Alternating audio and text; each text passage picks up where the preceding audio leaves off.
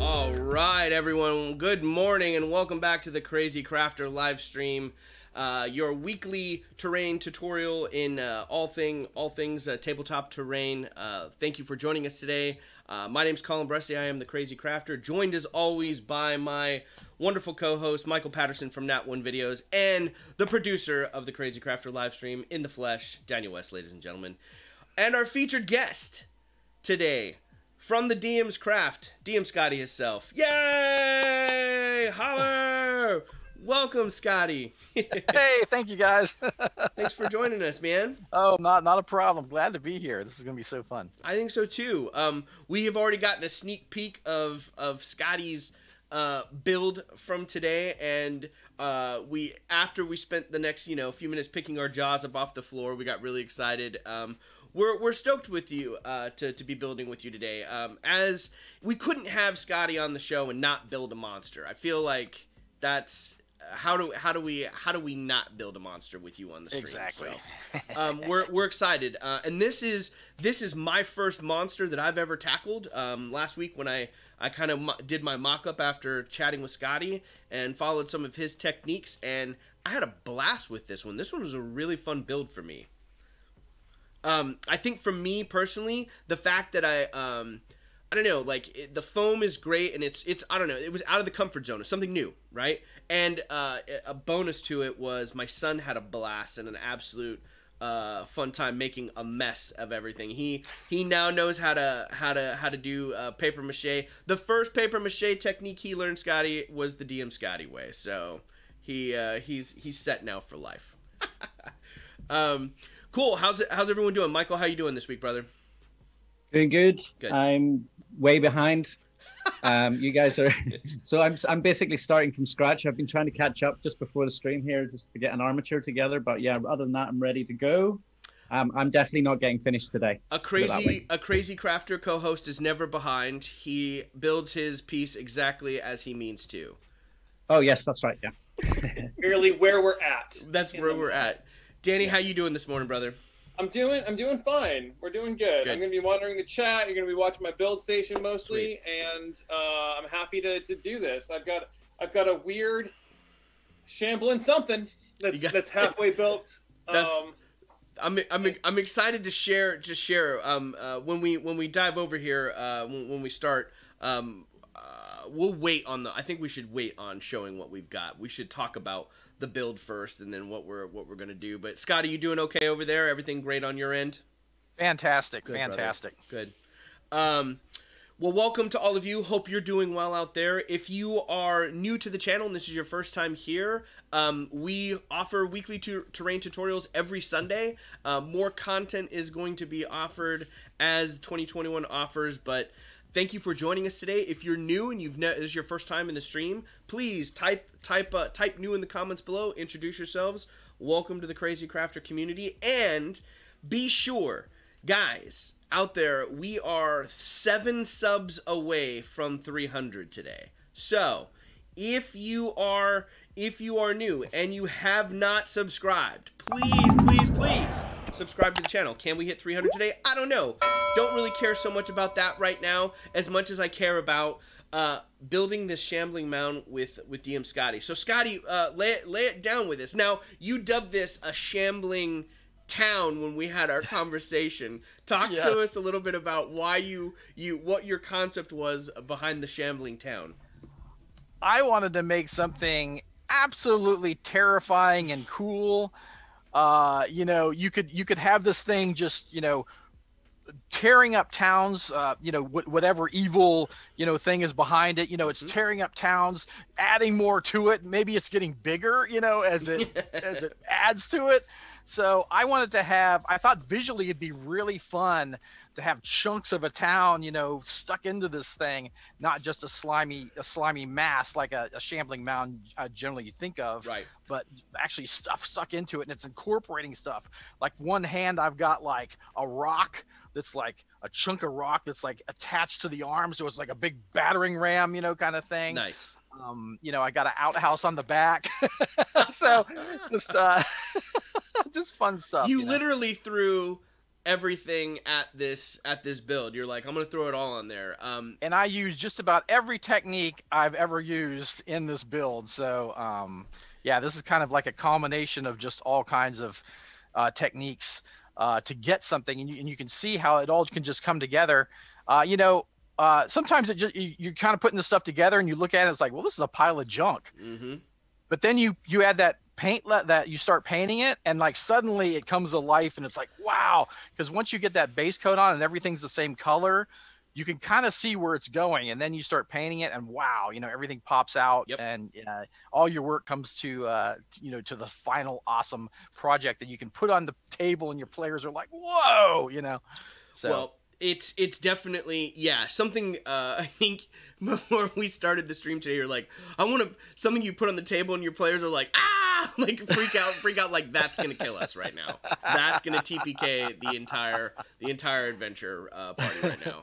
I love this. I love the idea of this build and this concept, and a lot of the things that I really appreciate always from your channel, Scotty, is taking materials. Like you don't need a lot of, you don't need expensive fancy tools or equipment. You can very cheaply gather some really cool materials that are fun to work with, that are fun to build with, and then you can create these amazing pieces in the tabletop. So it's definitely, I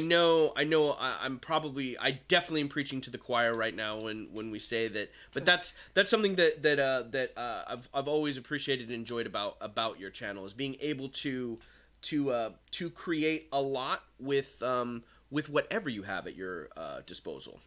Exactly, and that's what I've always, you know, my channel can kind of seem all over the place as far as like techniques and you know, different ways to do things, but the idea behind it is that I want you to not be intimidated, for one thing, and I want you to make whatever you can salvage. If you can salvage cardboard, use cardboard. If you can salvage cork or, you know, foam, use that. You know, use what you have, because you can make anything out of what you have. Right. And that's what I've always tried to stress on my table. It's like, oh, you don't need this and this and this and this. You can substitute this and this if you don't have this. So that's what I've always tried to stress as far as crafting. Cool. Okay, so with the base of this, like, obviously the kind of the first place that you know, we got to start is we got to form the body, right? To do this, we're going to be doing or at least I'm going to be doing the paper mache technique today. But what are you using to start with your base, Scotty? I am going to use simple toilet paper rolls. Now, nice. I'm going to do the base of the critter with my technique of paper towels and toilet paper. Yeah. So I'm just going to use a board, okay, a cutting board, a cheap cutting board, and then I'm going to basically scrunch it up, slap it on here, and then kind of form it into a circular shape. And let me see if I can find that here. So here I have one done, okay? This is going to be my base of the project. It's hard. This glue, white glue, and toilet papers and paper towels get really hard. So you have a nice hard base. But also, what I did was I layered some sand in it. Like I'll pour sand in it and then fold the paper towel over it. Yep. And then that gives it a little bit more weight than it would be if it was just paper towels and toilet paper. Oh, nice. Okay? So yeah, I just you know, put it on the, you know, did it on the cutting board like this. Yep. And then, you know, once it dries, you just kind of peel it off, and you got a nice hard base like that. That's really neat. I didn't even think about the sand, folding it in and adding the weight to it. That's really clever too. I like that a lot, because it's something that can get pretty light. I thought mine. I made mine so beefy it didn't matter. So I'm like, I don't have to worry about folding sand into it. Right. Cool. So you're starting out with the base there, and then folding it on top. I started with mine when I built mine earlier in the week. I had this vision of this really meaty, hulky, monster or critter, as you call. I like how you called it a critter earlier. I was like, critter. This thing is like this ain't no critter like I ever seen before. But I wanted this meaty, monstrous thing that I wanted it to be an intimidating presence, but I was thinking I tried to sculpt some definition and tone, but also kind of like this deformed monstrosity. So I used tinfoil to kind of just shape it and kind of just layered on. I kept just layering tinfoil on tinfoil, starting up like just rolling it together and then shaping it from like using the tinfoil as clay, which I really enjoyed. And that I really think is cool because it starts layering in some of that texture in for the Shambling Mound too. So I'm starting with tinfoil. What are you starting with? What did you use yours, Danny? I was muted. You were muted. Yay! So mine, I started with tinfoil as well, but I'm gonna start a new one. And as I ran to my supply area to see if I had some fabric, I found we had an entire package of pipe cleaners. Oh. Black pipe cleaners. So I'm gonna make a Shambling Mini, I think, to accompany my Shambling Mound. And I'm going to try to make an armature out of the pipe cleaners and see if I can't just use some of that natural fuzz to get something going on there as well. So that'll be fun. It's like your mini mound sprouted some roots and laid a seedling out, and it's gonna wreak havoc on the tabletop. That's pretty epic. Just as a DM, I really do like minions. I love having minions on the table, and so yeah, my party tends to kill the one big thing really quick. They're really good at just killing the one big thing really quick. I've probably given them too many magic items. You know what I mean? I've probably buffed them up too much. Bounded accuracy is over in 5th edition 5e. Yeah, so I always have to throw extra things at them just to muck it up. Yep. So yep. Yeah. Do some Shambling Minis today. Shambling Minis today. Michael, what are you working off the base with? Where are you starting at? You're muted too. Schoolboy error. Good. That's good. You guys have never muted yourselves before on this stream. This is hilarious. I know. That's weird. We should take a poll out there. Like, how many times will everyone mute themselves and try to speak today? So this is it's just like really workable tin sort of mesh thing. I like that. And you can I like that. You can basically put it into any shape you want, and it holds its shape. And so like I've got this pack of Das clay that I opened to make some things, and then it very much of it, and now I need to use it up before it dries out. So make this armature out of this and then cover it in that clay. That's the plan anyway. It's gonna look cool. I like that. That mesh reminds me, I think so. Your brother, Danny, is, I know you told me not to, but I got to. He was a genius. Last week, on the stream, Scotty, Daniel's brother joined and was hanging out with us, and we were using cheesecloth to cover some medieval wagons, or I was using some cheesecloth as like the canvas cover. And when you put the wash on there, it hardens up really nice, and it's got this really cool like fabric effect. And Danny's brother, is it Bradley? It's Bradley, yes? Yes, Bradley was suggesting, he's like, you should use the cheesecloth when you paper mache over the Shambling Mound for some texture. And I was like, oh, that's such a good idea. And I threw that on as the top final layer after we I laid on the paper towels on there, and I like frayed it a little bit, stretched it out, and it has this really cool viney effect. You can take it and twist it and then seal it with the glue and wrap it around like vines as well. So the point, as in all things craft, like there's so many different approaches and different techniques. This is going to be a lot of fun. I think we're going to come up with some really cool stuff today, and it'll be fun to see where we get to. Awesome. All right, Scotty. Well, take us away. What's kind of the first step here? Now that if you've got your base made, what would be the next step for us here as we're making the mound? For me, why I made the base first was because it needs to dry, right? Because it's saturated with 50% water, 50% white glue. Yep. So it needs to dry. So there are several ways you can do that in the summer. You can put it in the car because your car gets hot. You can put it in there. That helps to dry it quicker. You can put it in the winter time. You can put it by a vent, a heating vent, and that the hot air blowing out of the vent will actually harden the stuff quicker. There are different ways. You can put it in a very, I don't do this, but I've heard people do this. You can put it in a very low temperature oven.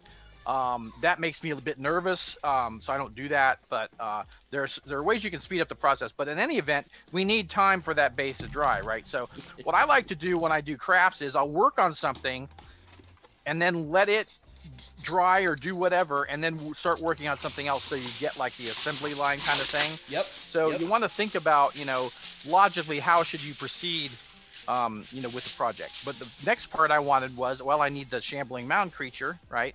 So I'm going to make the armature for it. Okay. There are different ways. You could use wire, you could use aluminum foil. That's all great. But I'm going to use an even cheaper trash material. I'm going to use toilet paper rolls. Okay. Now, if you have a paper towel roll, what you can do is you can kind of measure, you know, the paper towel and take your toilet roll and then cut it. So then you have, you get them the same length.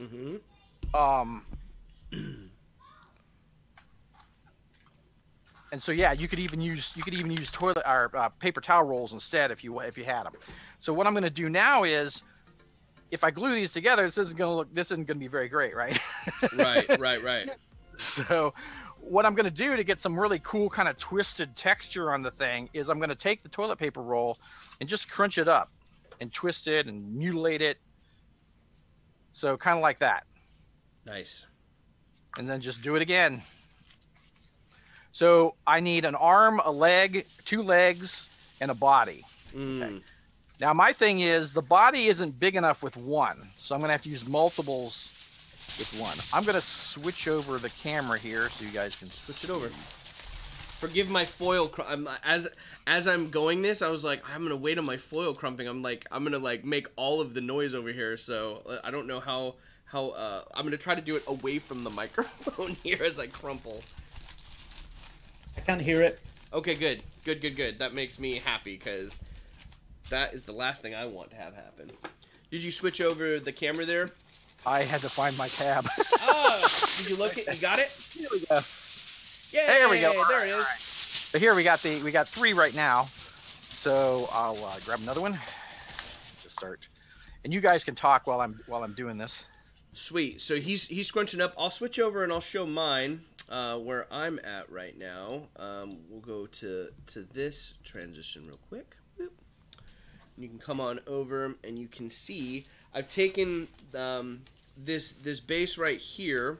Let me move my guy up just a titch here.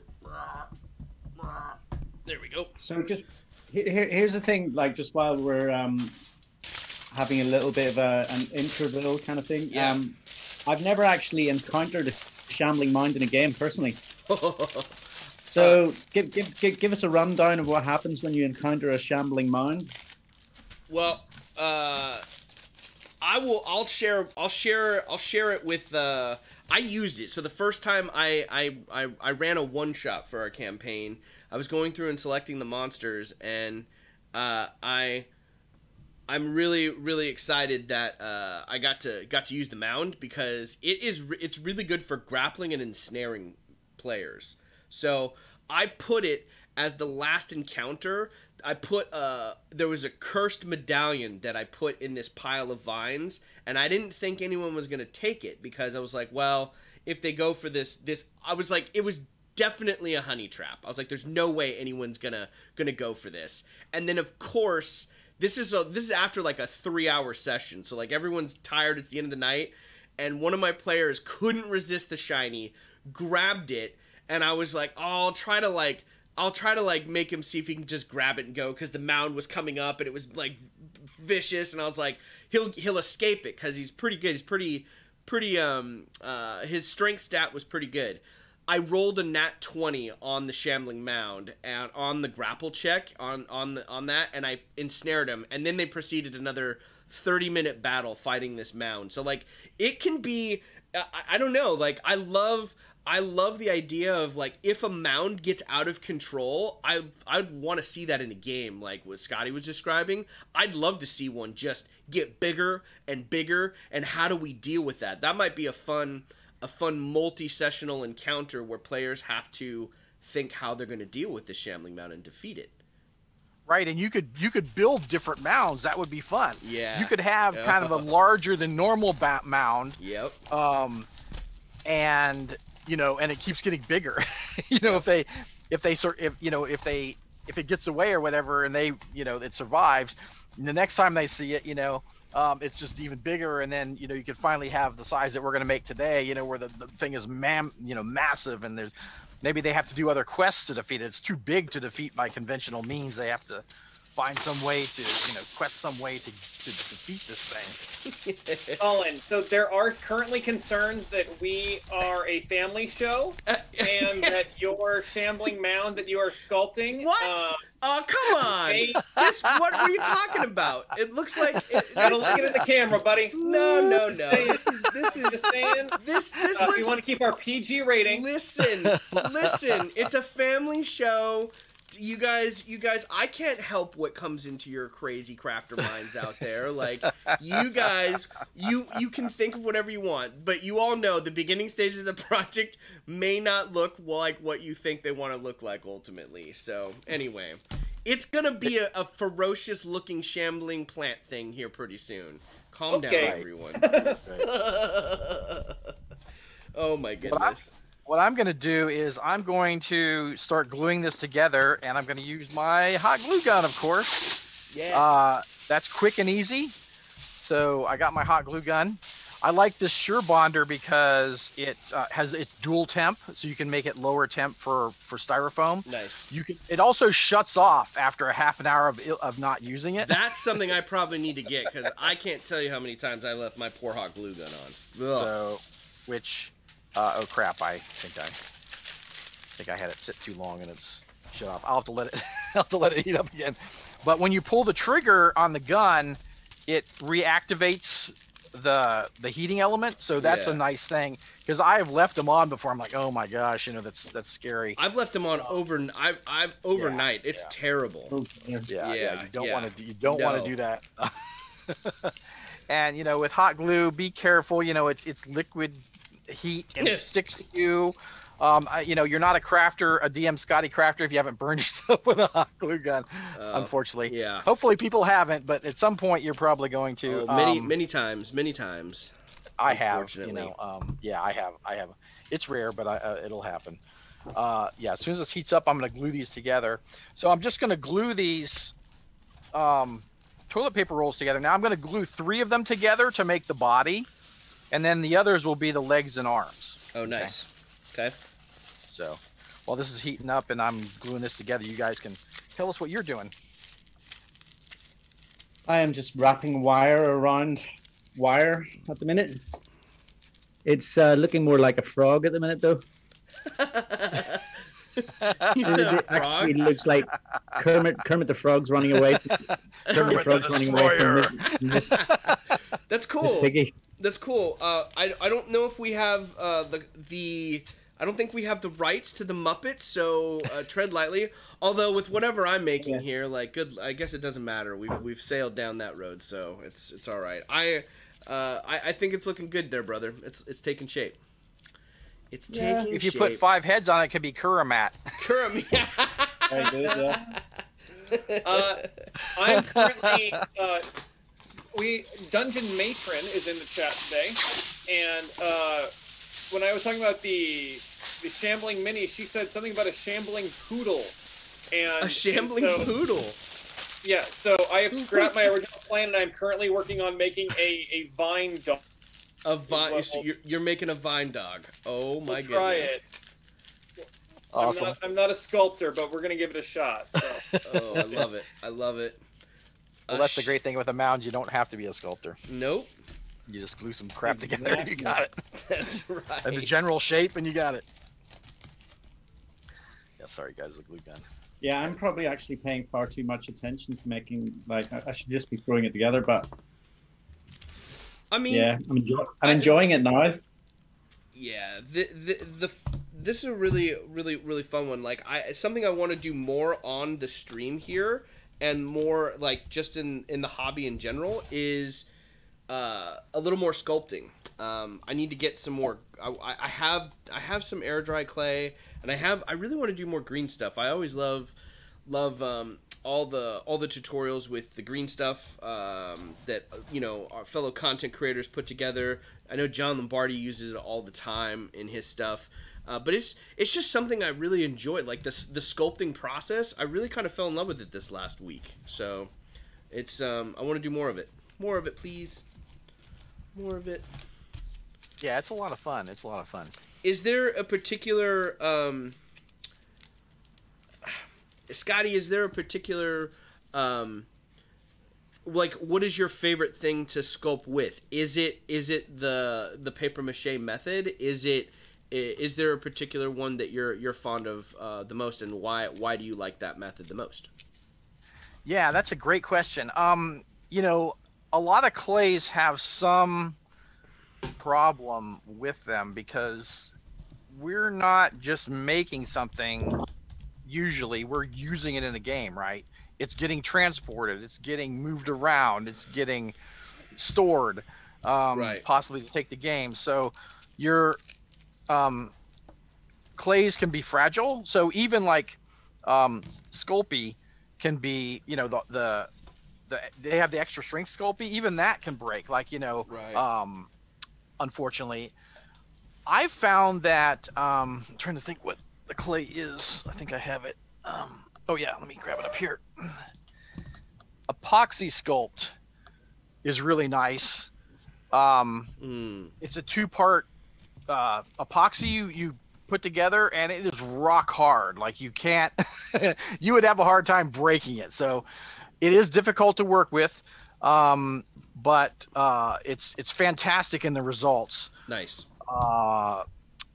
Now the air dry clay tends to crack a lot, and it's not necessarily the best for doing what we're doing.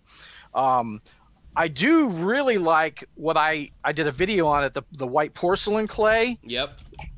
It's Dungeon a bit finicky to make. It's a bit finicky to make. But when you get it right, it's amazing. It's rock hard, and it holds detail fairly well. It's not great for little teeny miniatures, but for like terrain type stuff, it's fantastic. Nice. Because it doesn't have the same problem as Sculpey, where it tends to break. You know, when you have an armature, it'll break, and then the wire, you can see the wire.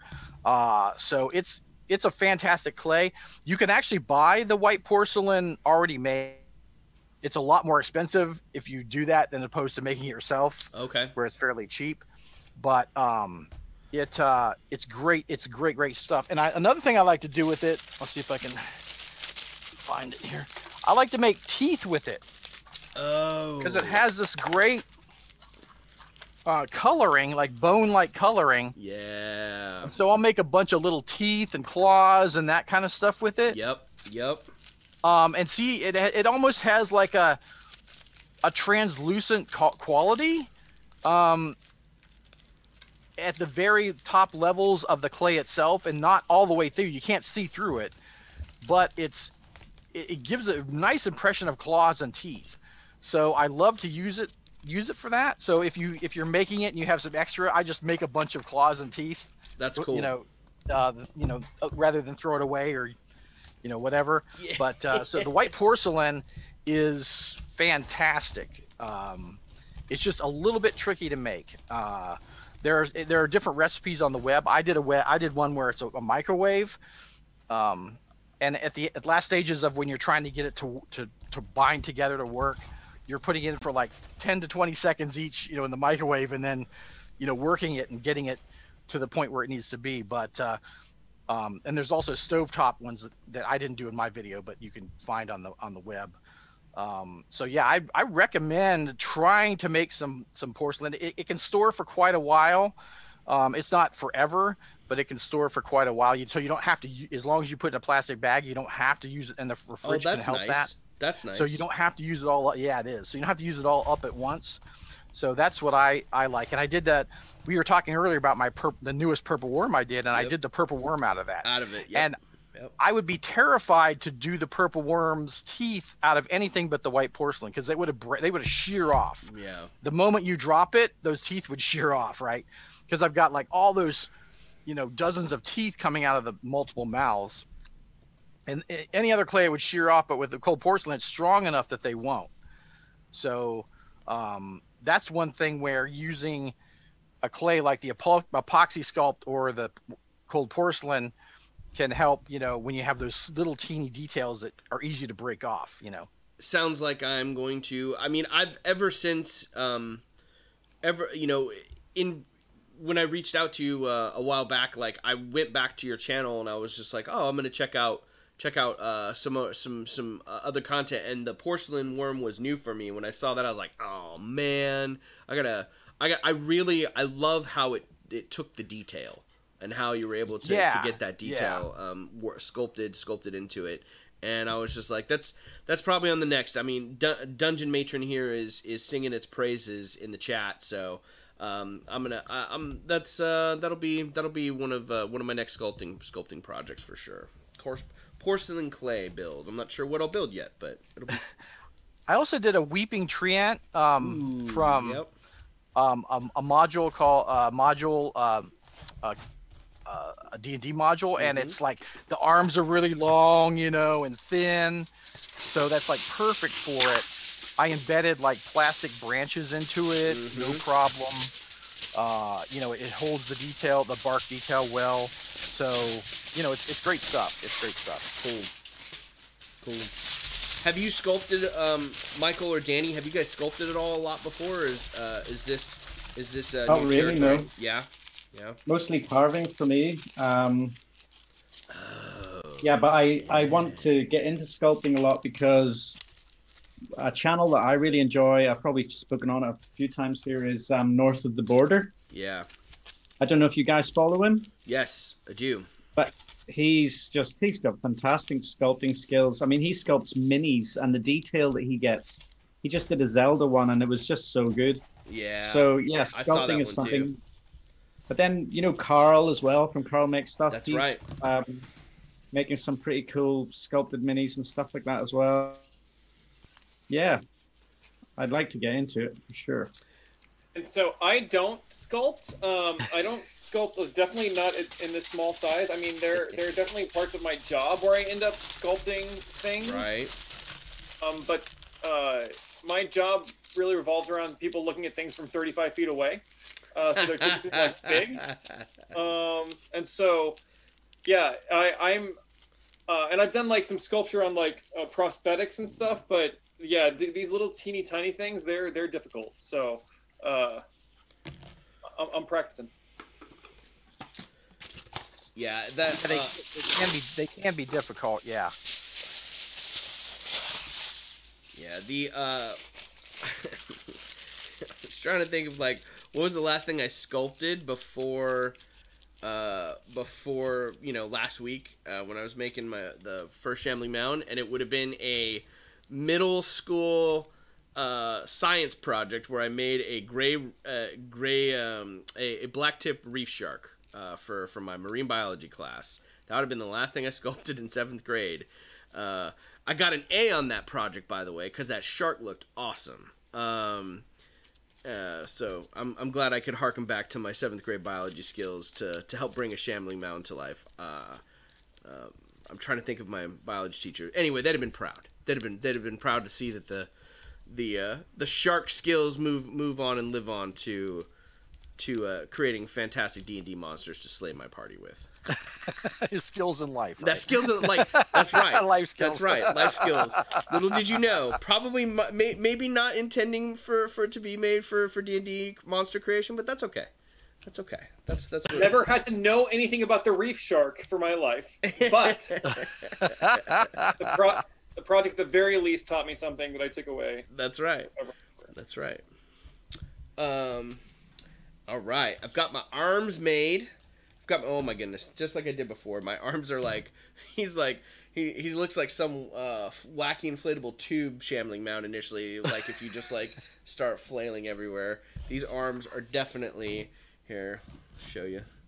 I'll show you all. They're looking just a little big. They're here.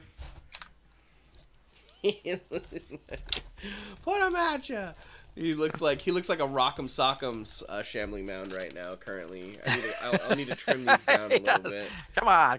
Yeah, come on. I'm a Shambling Mound. Yeah, see, dude. Yeah. Oh my gosh. All right, let's cut these arms off a little bit. Actually, this one's not too bad.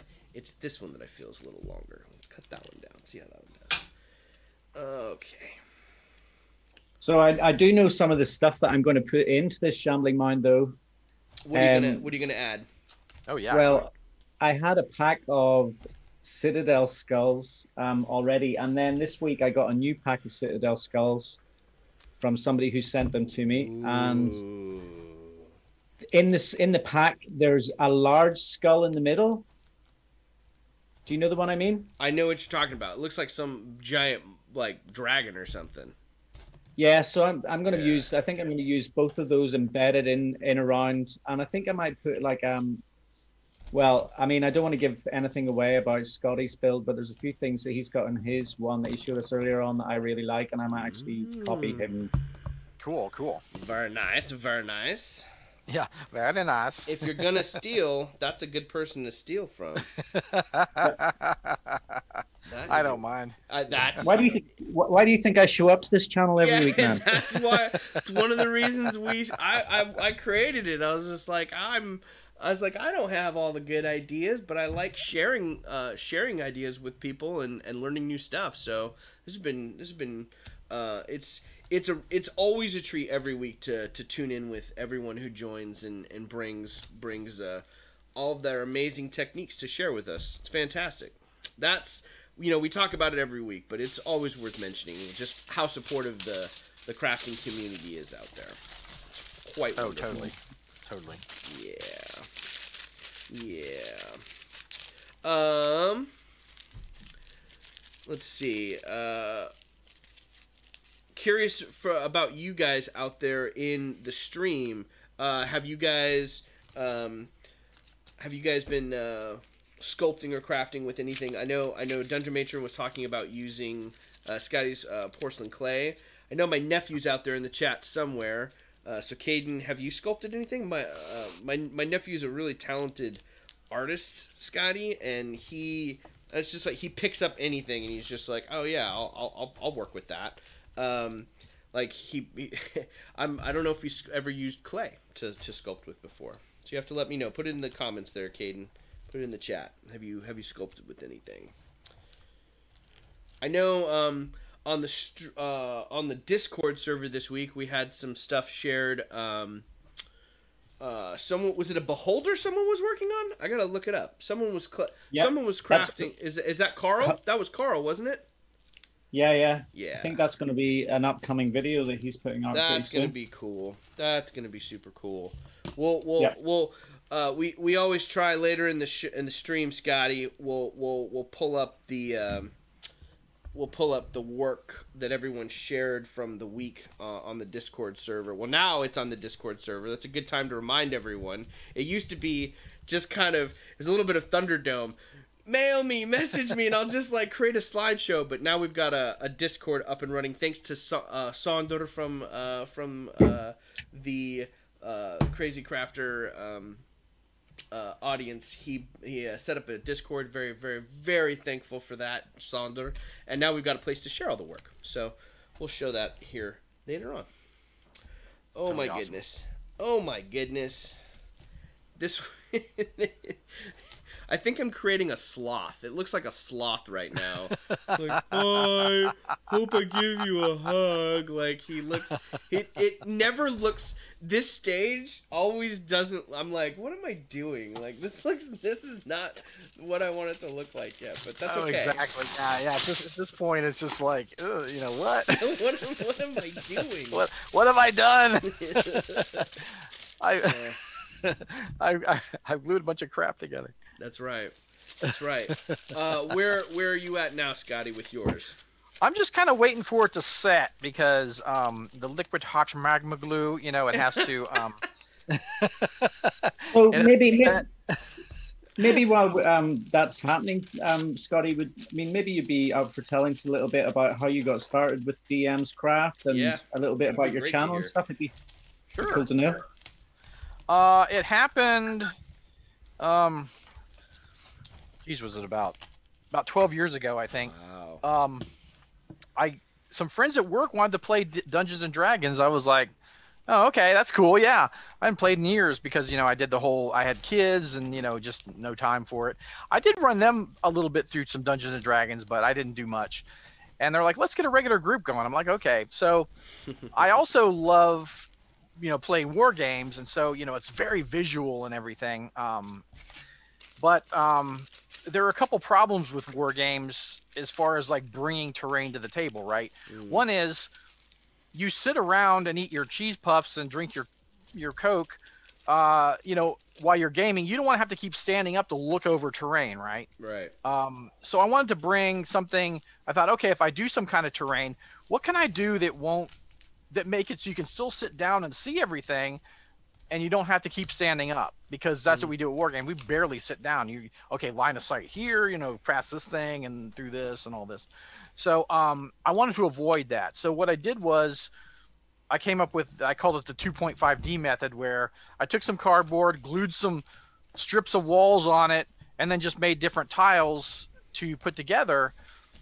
And I was like, and my group was loving it. And I was like, well, this is kind of a neat idea. I've never really seen anybody do this, you know? So I'm like, oh, okay. So I set up a camera, you know, kind of sheepishly did my first video, you know, so crude by today's high production standards, you know, YouTube, they got freaking editing suites and all this kind of stuff. I was like using, you know, Microsoft Movie or something, you know, and just shooting it basically and doing all the narration in camera and all that. Nice. So I just sheepishly threw this up, and I thought, well, you know, this is pretty cool if somebody likes it. And I got a few views, and then I got a few more, and then a few hundred, and then a few thousand, and it was like, well, hey, I think this is catching on. So I was gonna actually just make, you know, maybe 12 videos to show kind of the techniques that I was using, and then I was like, well, people like this and they keep watching it, so I'll just keep making videos. Keep doing it. So nice. Here I am, still making videos. But awesome. Dude. Yeah, that's how I got started. I just thought it was a good idea, and I put it out there, and now like the crafting community is taken off, and it's like there's so many groups out in the community, you know, whatever your kind of flavor, you know, your flavor might not be my flavor, so whatever flavor that works for your game, you know, you can find it, which is great, you know. I just love that, because I'm very like, you know, more, you know, I don't do walls, and I generally don't do buildings. I might do a front of a building, but I don't do a whole building and all this kind of stuff, or a whole tower. You know, I'll do floors of a tower. I won't do the whole tower. My stuff is, I try to make it very modular so I can keep reuse it. But you know, there's some people that love to do that kind of stuff, like actually have like, you know, a whole set up town and all this. That's not my bag, but it's a lot of people love that, and so I think it's great because there's all these great people showing you how to do that. Where, you know, I might not show you how to do that because it's not how I game. So there are other people filling those niches for people who want to go full bore, you know, everything out on the table, and I love that. I think we're so lucky that we have so many people showing you different ways and different ideas, and building off each other, and you know, it really is a great community. There are a lot of just fantastic people in it. It seems to be maybe less catty than some other. I think so. I definitely think it's definitely a. I really feel like the support, like you said, it's definitely. I don't catch a lot of that attitude. It's always just. Man, it's ever since I've reached out and always been asking everything, especially when it comes to not just the tabletop crafting world, but now as, delving into the content creation realm and doing that in addition to the hobby, like, it's just been nothing but love and support. So, it's really, really cool. It's pretty awesome, man. Like, all because I love the fact that, it's so wonderful that you definitely paved the way for this community all those years ago. I could you have ever imagined you would have spawned such a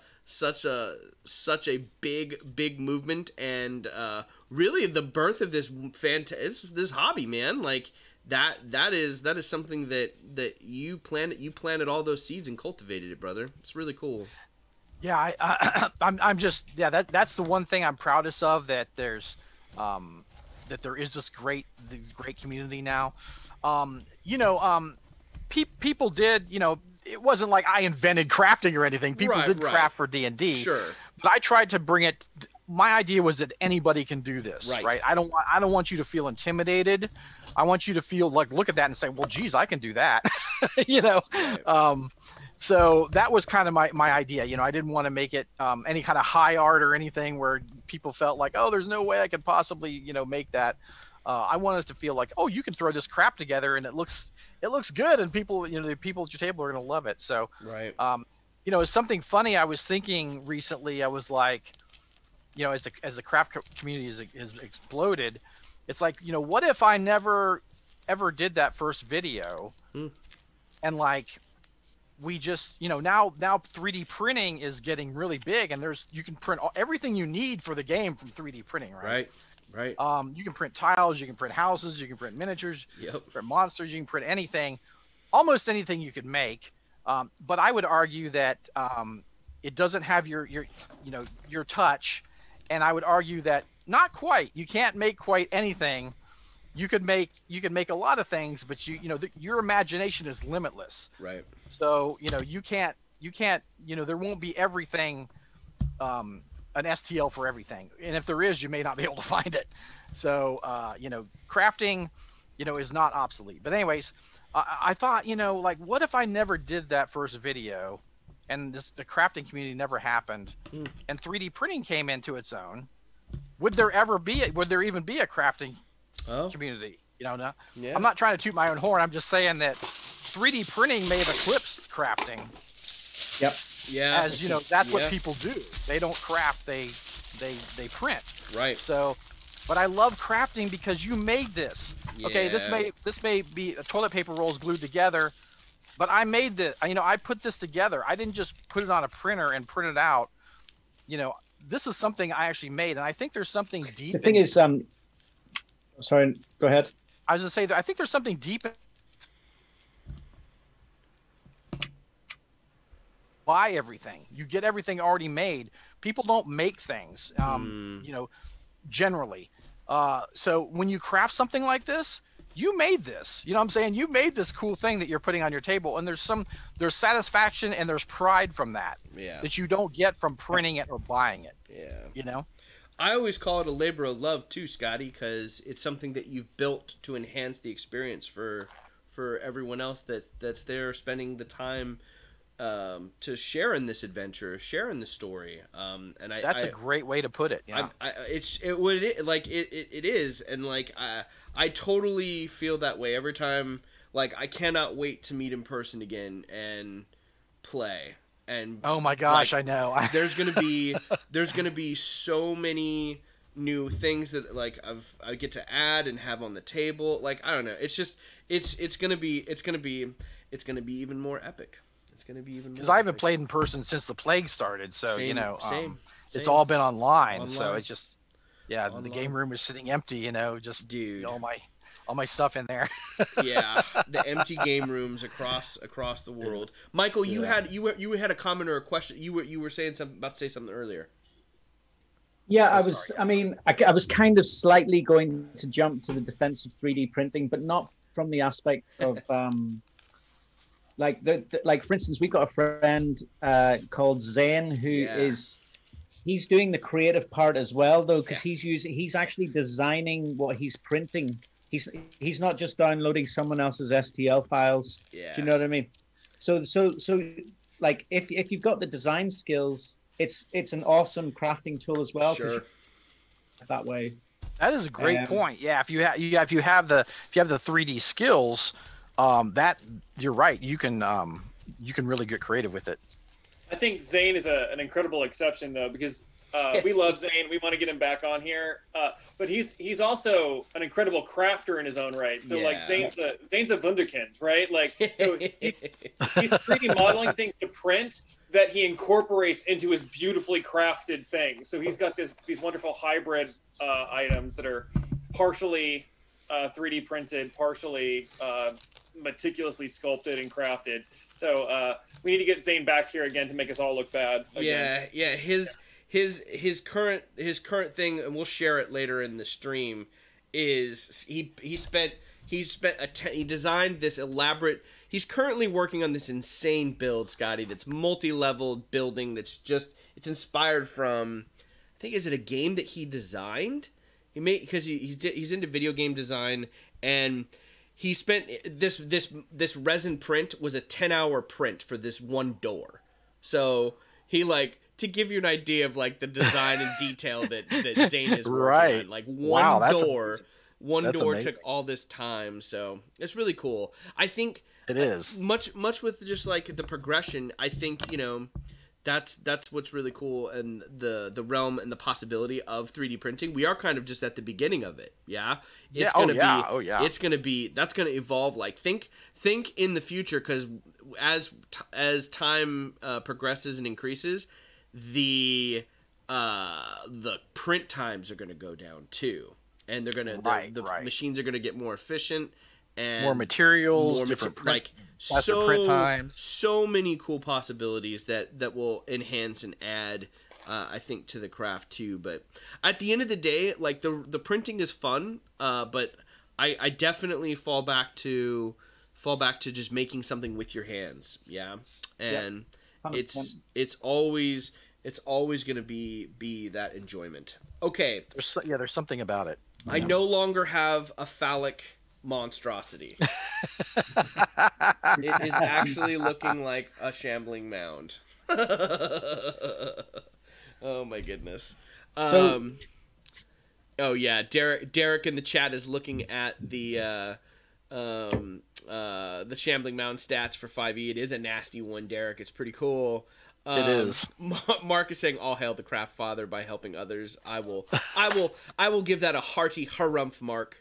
Oh, thank you. I appreciate that. Very kind. We're not. We definitely didn't diss the 3D printing, Caden. We like it. It's definitely not at all. I love 3D printing. I do it all the time. He's suggesting to do a 3D print craft episode. We could totally do that.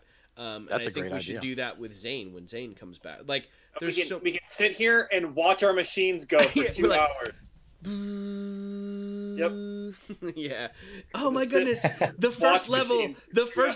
We're at 1%. The base of the supports have been solidified. Yay! Tina's saying, like Gerard said, you can give a model, but everybody will make it a different way. Yes. The different ways to constructing everything. Or painting too. Or painting as well. Yeah. I'm a huge fan of Frankie D. Crafter, Scotty, and his paint scheme. I love his paint. He has such an original paint style. It looks so good. I'm always blown away by Frankie's paint schemes. I agree. Let's see. Dungeon Matron is giving you some love. She loves how your Michael's critter is coming along. Your critter is coming along quite nicely. Is Dungeon Matron I've not heard the name before. Is she from like have a YouTube channel or something like that? I don't know. Tell us in the comments. Tell us in the comments, Dungeon Matron. Do you have your own channel? And when are you coming on the stream? And that's just it too. That's just it. That's what I'm thinking. Is it because we need to get some diversity going on here? We need to get some. I'm working on it. I'm trying. I've reached out to several. Have you heard of Where the Gnomes Live, Scotty? No. It's a gal named Sharon. We'll have to link it. Danny, maybe you can find it. Maybe you can find Where the Gnomes Live and link it in the chat for everyone. Yes, please. Sharon's builds are awesome. She does specifically like little gnome house miniatures. Not necessarily. It's not for the tabletop, but it's all like. I went like all of you'll gobble it up, Scotty. She's got so many cool things, like from using fish filter plastic tubing to shape it into little glass lanterns for the tabletop, like all sorts of really cool stuff. She does some really cool paper clay work where she takes the tin foil, I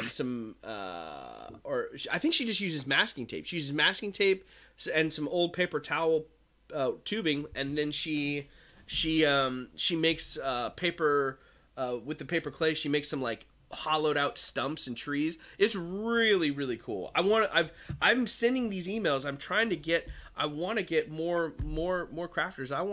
I want some diversity from the guests on the channel, because that's what's cool about the community is there's so many of us out there, and you do not need a YouTube channel to come on this stream. Like, that is the beauty of this stream too. Like, I just want, if you want to come hang out and craft and you want to share some cool techniques, email me at crazycrafterchannel1983 that's totally awesome. Email me, and I want you guys on the stream. I want to share your work. Like, that is the beauty of this of the stream in this community. It's not just people that have a platform and have been sharing stuff. Like, everyone. That's what I love. That's what I love about that. What is that? How many are in the group, Scotty, on Facebook? How many is it? 37,000, something like that. Mm-hmm. That's a lot of people, y'all.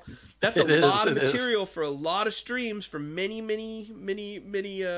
And there are a lot of great crafters in the group. That's right. Yeah, who aren't content creators that aren't producing videos. They should come on here and show off their stuff. Yes. Right. Talk about in a different format what they do. We want them. If you see them, hound them inside of the Facebook group.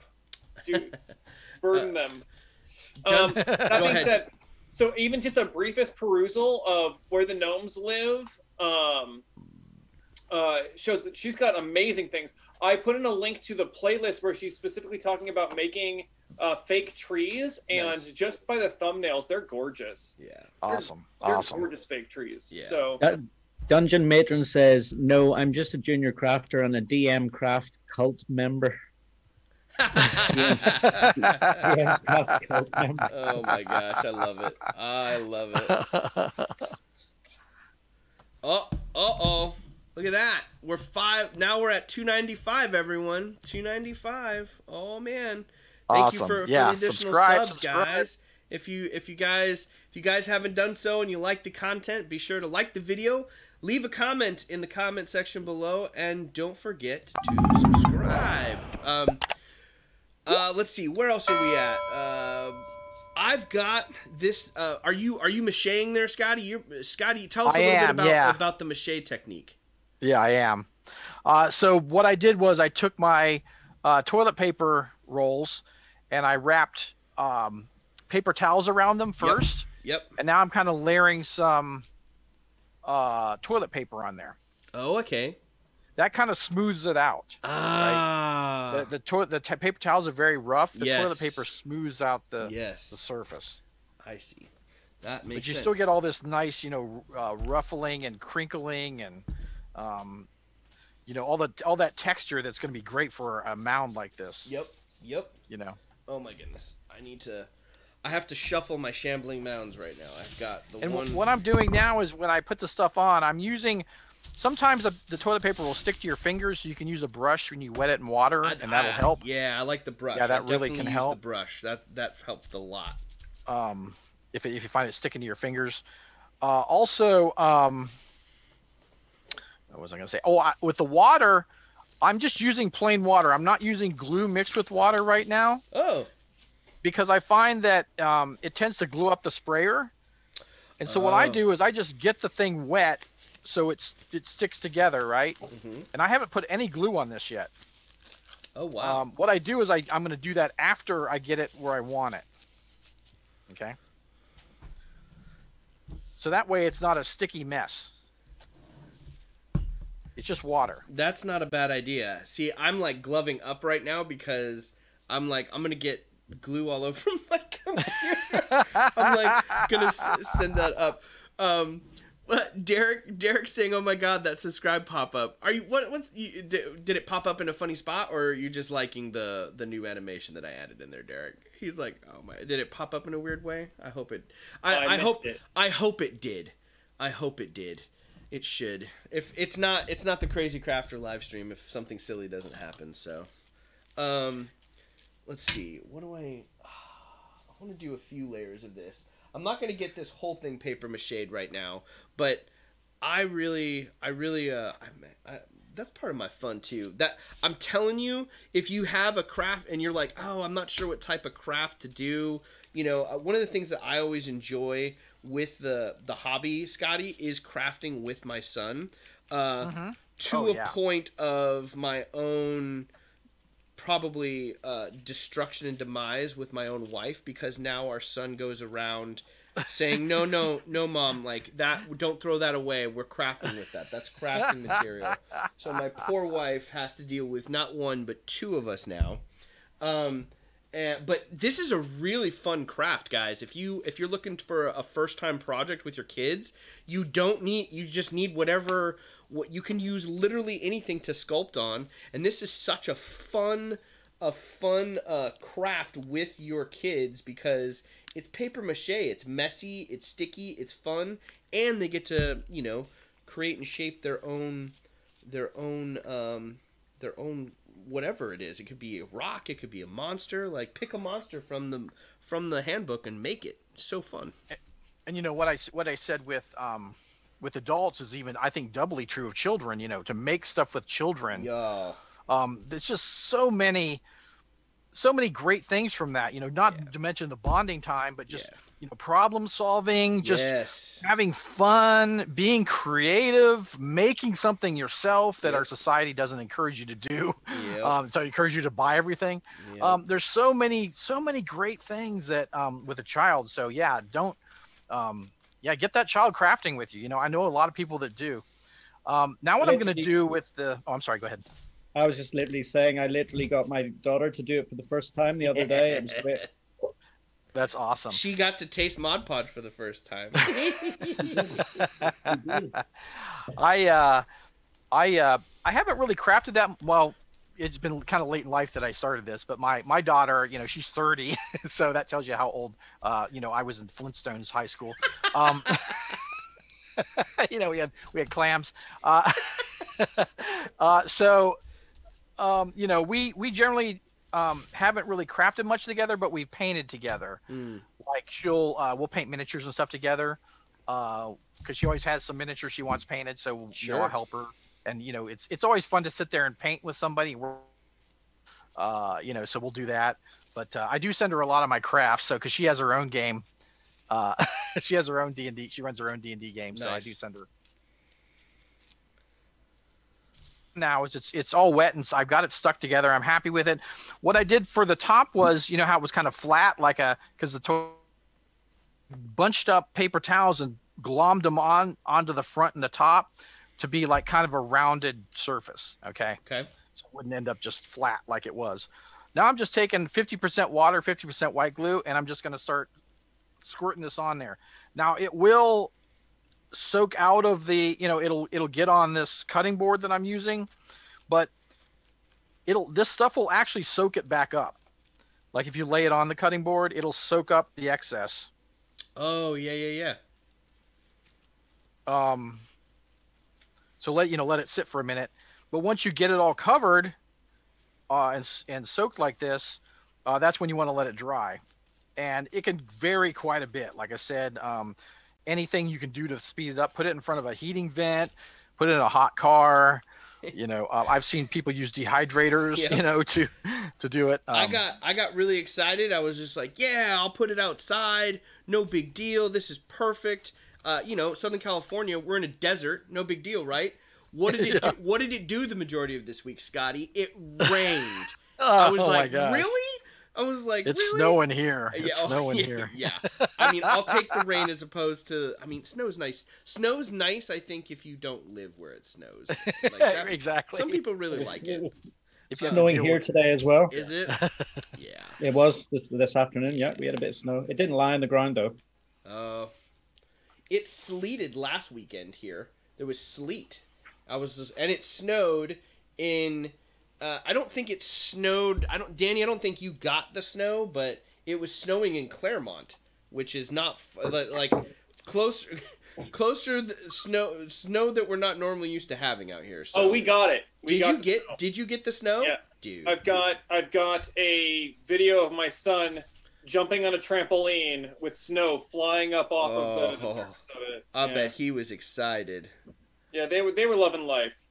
I mean, it's stuck on wood chip sort of stuff in the backyard, not into the concrete, but we had some snow. It was nice. Crazy. And I mean, for context, I live in the desert. Yeah, so this was like the first time in 15 years that it had snowed here, even for a moment. So it was a big deal. Yep. Well, I used I let it dry. I was able to find a little bit of sunshine, and I you know, it dried relatively quickly. Like within that, I would say after that day, like mine dried up pretty and was ready to rock for the next stage. Yeah, within a day it should be, if you do it, put it in front of a vent or something, it should be dry enough that you can move on. It doesn't have to be totally solid dry for you to move on to the next step. I helped mine out a little bit with the hairdryer too. But you know, it worked, man. It worked great. It worked great. I loved how it goes on. And I am sticking, full solid, just PVA on the surface of the foil this time, Scotty, and it is going on and adhering much easier this time for me. So good. That is a step that I missed on the first go around, and I was like, why is this not sticking? So I cheated. And I pre-made one. Okay, so this one is solid and dry. Cool. You can hear how hard it is. Yeah, that's solid. That is solid. And yeah, that's just toilet paper, paper towels, and hot glued together toilet paper rolls. That's it. Nice. And look, I can bang this thing on the table. It's not deforming. It's not breaking it. No shambling mounds were harmed in the filming of the stream. So it's pretty solid. You know, you're gonna get a good thing. Now, when I was making this, I was like, okay, I want something really cool and menacing, kind of in the front. You know, that would face the players. Yep. And so what can I do? So I thought, okay, let's make a cool kind of maw, right? But let's make one that's like, looks like it would be on a shambling mound. Let's not make, a dragon or fangs or whatever. Right. Let's make something that would be cool, right? So here's what I came up with. What I did was I took a toilet paper roll, of course, and then I'm going to cut it about an inch. All right. So I got this oval here, or circle, I mean. So what I'm going to do then is I'm going to do little chinks out of the paper roll, kind of equidistant points. Yep. So I'm going to do 4 initially. So, and then I'll do 1 in the center of each of those. Okay. And I'm just cutting a little bit into the roll. Okay. So I got that. So what I can do is I'm going to bend these a little bit. I don't know if you can see. Let's see.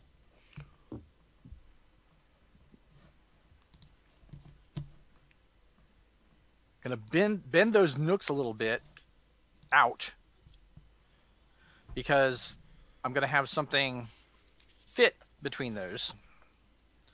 And what I'm going to have fit is these little shells I found at the Dollar Tree. Okay. Nice. So there are these kind of pointy little shells. So what I want to do is I thought, oh, these would be like great teeth, right? Yep. So what I'll do is I'll take my hot glue gun, put a little dabble doer on there, dabble do, and then take the end of the strand there. Take the end of the shell, pop it into the hot glue and into the nook, and kind of have it pointing towards the center of the circle. And then the same again. Just keep doing it. Just keep going around. And I like the texture on these things. Like it's they're not smooth. It's an interesting texture. And is that getting those shells are creating that that's the this is for the front of the mound. I see it. I remember. Yep. Yep. This is kind of like a maw. Yep. For the mound. But like I said, I didn't want the traditional teeth. I wanted something unusual. Right. That you wouldn't expect. Gotta have a little something unexpected. Exactly. But like scary and menacing.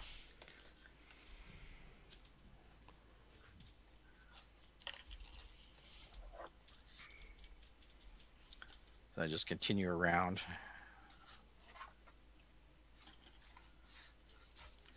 And you can use a little smaller ones to, a few different sizes fit in there. And you got to play with it a bit because it's going to want to lean forward until the hot glue dries, but it's pretty quick. The figure took longer to dry because you're using a lot. The more hot glue you use, and it's this liquid hot magma pool of hot glue. It takes longer to dry.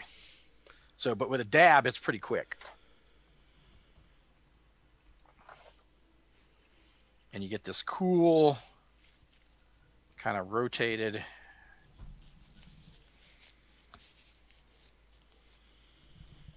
circle like that. That's cool.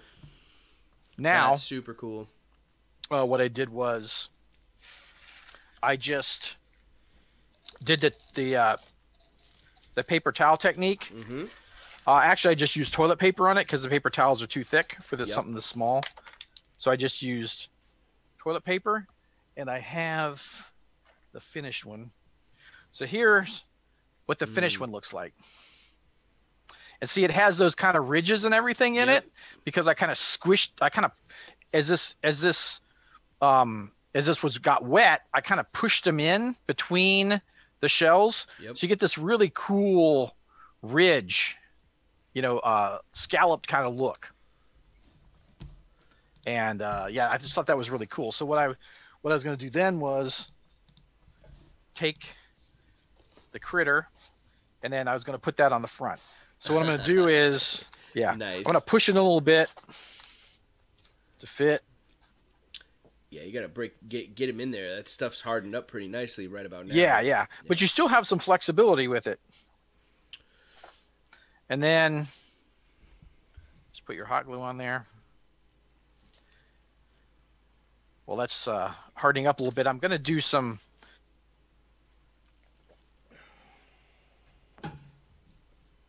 look in the maw. It'll be kind of a texture that's rotating out from the center. I'm just putting hot glue and dragging it out like a radiant, like a sun or something. Yeah. Derek Ludwig is saying that maw looks awesome, Scotty. Oh, awesome. Thank you. Yeah, it's looking really cool. So look how menacing, that's that freaking coming towards you, that's, oh, crap. Yeah. And it's big enough where it can swallow a player character, right? Or that'll make you pop your healing potions if you're not at full health. That's for sure. Dude. So that'll be like, okay. Dude. Yeah, that'll get you thinking there for a minute. So I just have to hold that on so it, the hot glue. And you can go around and, add some more hot glue. and then just kind of pull it, pull the hot glue in and blend it in. Just blend it right in. When you paint this, you won't be able to tell the difference. It'll just blend right in. Blend right in, huh? Yep. Yeah. Hot glue is an amazing craft tool. Sure is. I love it. I've used it before to model and sculpt with, like, I made a hollow tree stump just using hot glue. I think I used up a ton of hot glue sticks, but it looks. The only thing that I find, and maybe you guys have a solution for this out there, and Scotty too, but like I don't feel it takes paint as well.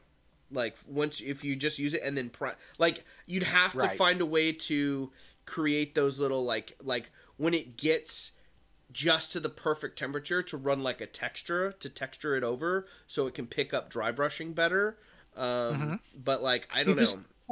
I mean, with that one, I know what you mean, but for me, the way I get around that is I just find that doing another 1 or 2 coats, and it will take the paint eventually. Does it? Okay. It does. Like, so, I mean, like, just go back over the hot glue with another coat of your base Mod Podge or whatever. Okay. It will eventually take the paint. Each time a little bit stays on, and when it's dry. So, I mean, that's what I do anyway. I'm gonna have to try it. And depending if you're using spray paint primer, that can really make a difference as far as like sticking to the glue. Do you think, yeah. I guess that's I have not used a spray paint before to as the base coat for it. So maybe I need to try that too. I like to because it's just quick and easy. It's just but there are considerations. Like in winter, you don't want to if you don't have a space to spray, it's tricky. Right.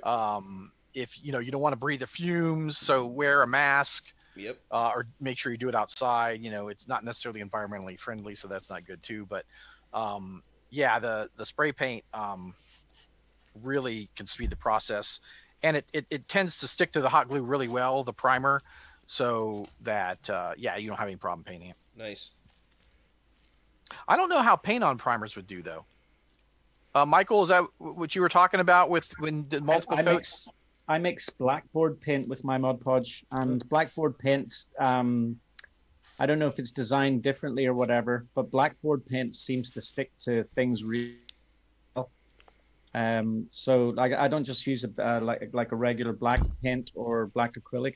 It's like specifically blackboard paint. Oh, okay.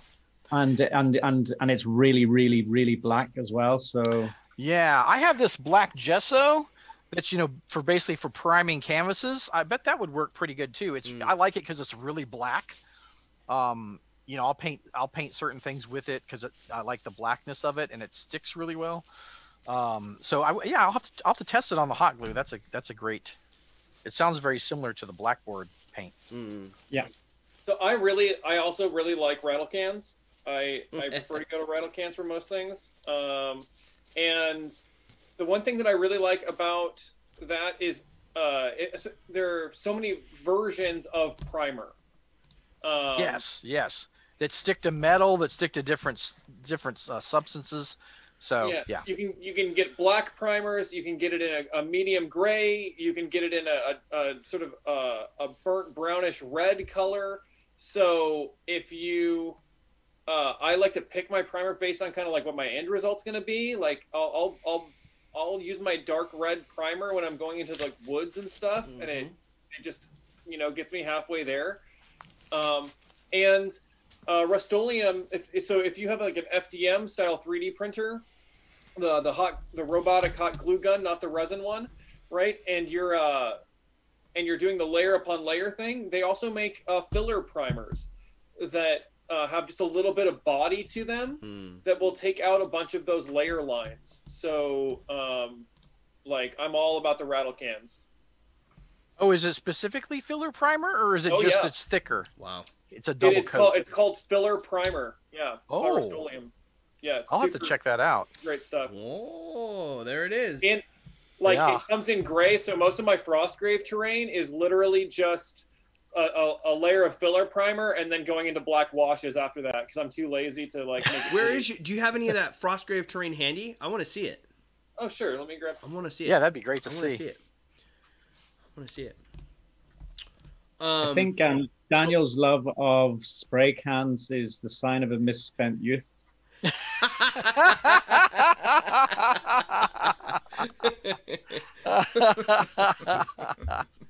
Funny story. I did spend 6 months working at a paint department at Home Depot, and in Los Angeles, in LA, and so I was taught to tag some very basic things on the counters with our countertop cleaner, because the paint department in Los Angeles, Home Depot, apparently is just full of taggers or former taggers.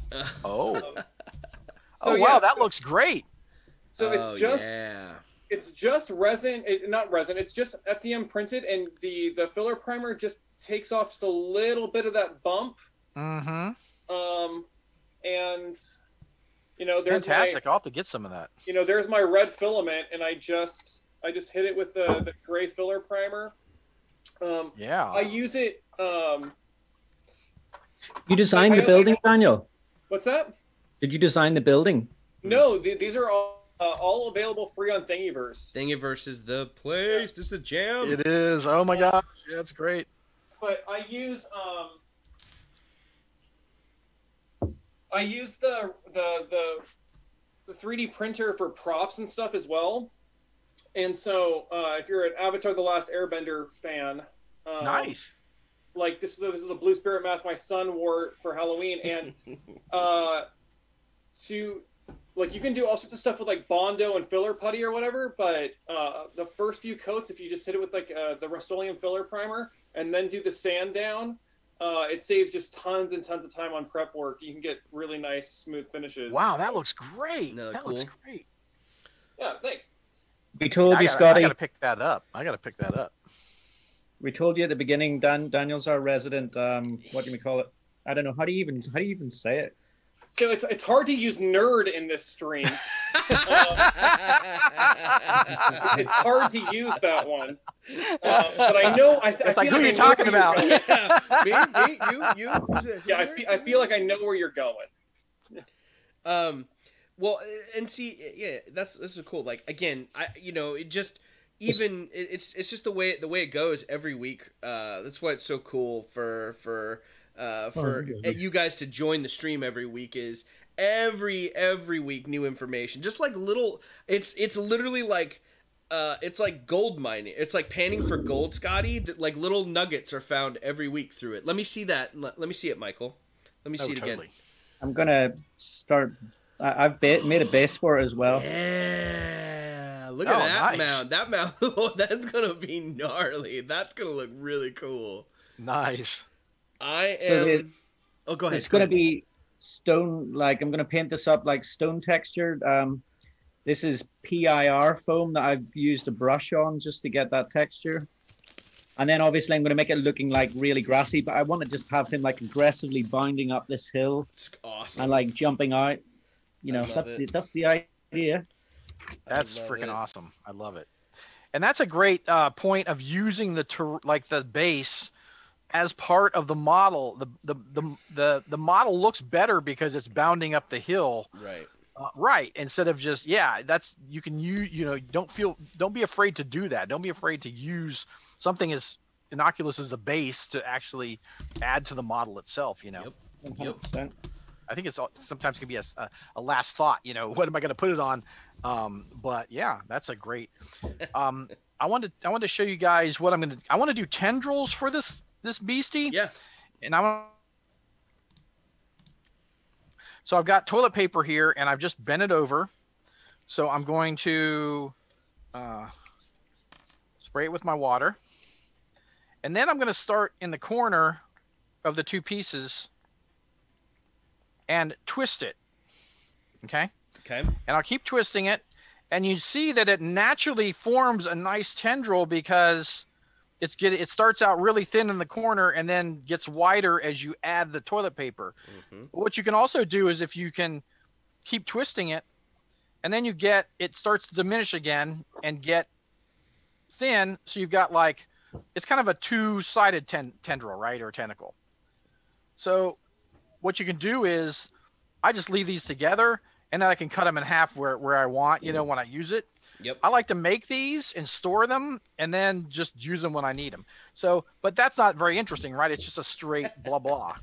So what I'm going to do is I'm going to take the white glue and apply it on there, the 50-50 solution, soak in there. And then I've got this plastic, you know, throwaway thing. I'm going to start bending this in interesting shapes like this. And as you can use the container to hold it up. And then when it dries, you end up with, you know, an interesting, weird, you know, like lashing around, you know, shape. So yeah, and then I just make these. So let me show you some that I've made. Yeah, let's see it. I actually keep a box of these. For just such occasions. For just such occasions. And so I've got, you know, some that are big. I've got, you know, and you know, all different sizes, shapes. Tendrils for days on the stand. Yeah, tendrils for days. And so then I have these when I need them for projects. I use them a lot for roots for trees. Yeah, they're great for that. Yeah. So yeah, and they're hard, just like. But the thing I like about the you know, the technique is that they're flexible too. Like if you hit it, it's gonna flex. It's not gonna break. If you hit a clay tendril like this thin, it's gonna snap off, or it's gonna break most likely. This isn't. It won't break. So that's what's so great about these, is that you don't have to worry about breakage. Yeah, so I love that. That tendril tutorial right there is a slice of fried gold for y'all out there. Now, I love too. It's just I wish man, like dedicating more time to, like, it's nice just to sit down and like make a bunch of bricks or make a bunch of tendrils to have a stockpile on it, because it really does. You want to think about like things that you can save up, because then you could get up and while this paper mache while your mache is drying, right, you can get out the tendril and you can start painting part of it. Like it'll help expedite the process for the craft for sure. I like that. Oh yeah, totally. I love it. I'll show you guys real quick. I don't know if it'll show up here. I'll try it, but I'll show you guys just real quick. I want to show you the layering real quick, and it's good. Your brother's here. I can showcase off his suggestion. On my Shambling Mound here you have the regular. Here you have the regular toilet paper and paper towels rather, that's on there. I don't know if you can see it. I think I can hold it up close. But after I layered the paper towel on there, I throw up the cheesecloth on there for added texture to paint up, and it's maybe a little bit hard to see cheesecloth right there. Is a great idea. Yeah, Bradley, that idea is really, really cool, and you're gonna see it on the other version when we paint up the one that's already dried and ready to rock. But I really, really like that cheesecloth. I also twisted it. You can twist the cheesecloth and twist it up, and then similar to the tendrils, you just put the PVA that PVA glue on there, and it's gonna be really, really, really good as a vine twisted up. But I really like it. And the cool thing about, I learned this too, if you're working with the cheesecloth, when you cut it, it shreds into a separate layer. So you can take this and you can pull it apart, if you guys can see it in the background here. But you can, let me move this out of the way real quick and I'll show you guys. But you can save your cheesecloth, and you don't need a thick layer, but once you cut it, you can literally just pull it apart, and then you have a thinner layer of the cheesecloth to manipulate and work around. So I highly recommend, if you've got some cheesecloth laying around, go for it. Like, it adds some really cool textures, and you can make some more interesting snippets for your critter. Also, to add to that conversation, Dungeon Matron says, by the way, used dryer sheets will work in a pinch if you don't have cheesecloth. Yes. And it smells good. So, I think you already commented on it, just like these nuggets of information that we get all the time. Yeah. I just like people are smart. I love just like people say things and you're like, man, people are smart. So that's awesome, Dungeon Matron. That's a really cool tip. one.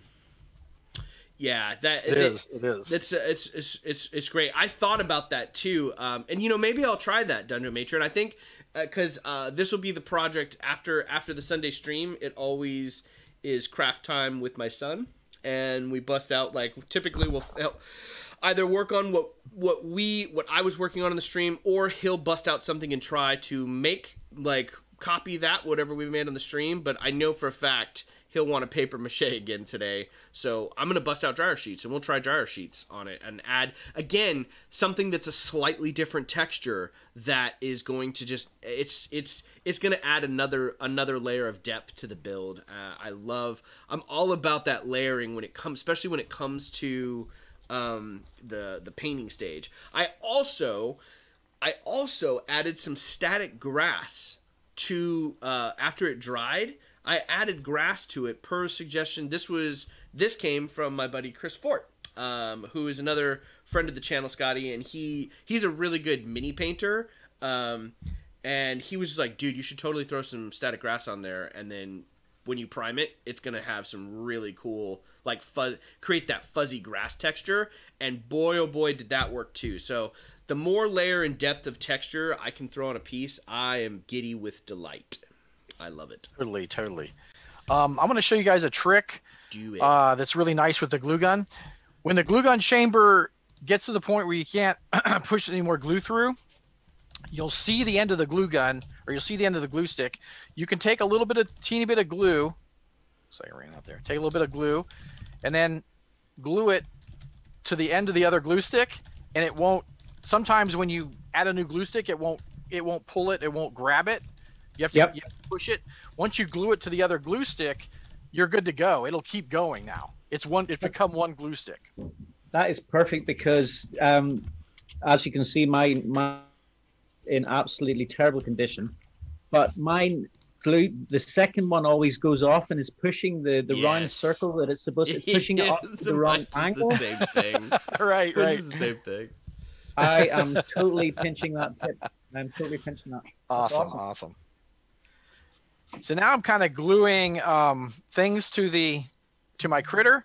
I got some foam here, just some of that foam you use in the houses. And then I've got a piece of a 3D printed thing I put on the other hand. These are going to be kind of like clubs that the thing can use to batter its enemies with.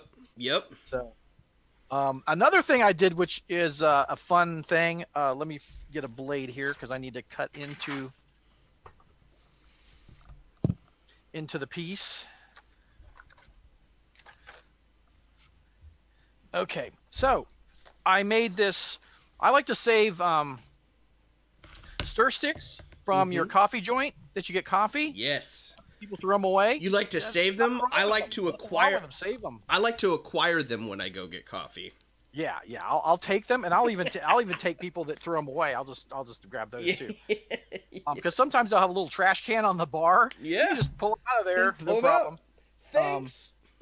So I thought this would be cool to have this broken board on the side of the creature, so that players could climb up on it, and actually models could sit on it. Right? So cool.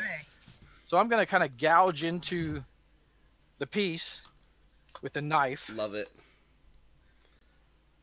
And you can kind of, like I said, it's a bit malleable. You can push it, and you want to get them enough of a space where the boards can stick the stir to the thing, or have a precipice where they insert into it. Let's see. So yeah. So kind of like that, and I'll just do the magic hot glue. Magic hot glue. Oops. Magma hot will burn your fist. Yeah. Don't let it burn your fist. It is very hot. Okay. So I did break the piece, so I'll have to re-glue that. But anyways, yeah, so now we got this piece right up by the head here where the clever player character can, somehow get up there and start hacking on this thing. or if they get out of the maw, they can maybe climb up on this broken board. That's so cool. I like the fact that you're, that's something again that my buddy Chris so is I've spoiled rotten, Scotty. Like my buddy, one of my party members from the D&D campaign I play with is my next door neighbor. That's cool. Yeah. Like, and he's always like, giving me, he offers some great suggestions for painting tabletop terrain. But one of the things, oh my gosh, I'm losing it now. I'm losing that tangent. It'll come back to me. What was I going to share? Oh, it's gone. That's what we'll call that. I need more coffee brain. Good grief. I forgot where I was going with that tangent. One of the things that I like about this platform. I got my coffee. Like, one of the best things about this platform is that it turns the thing also into a bit of terrain. You know what I mean? And it becomes like Chekhov's platform, right?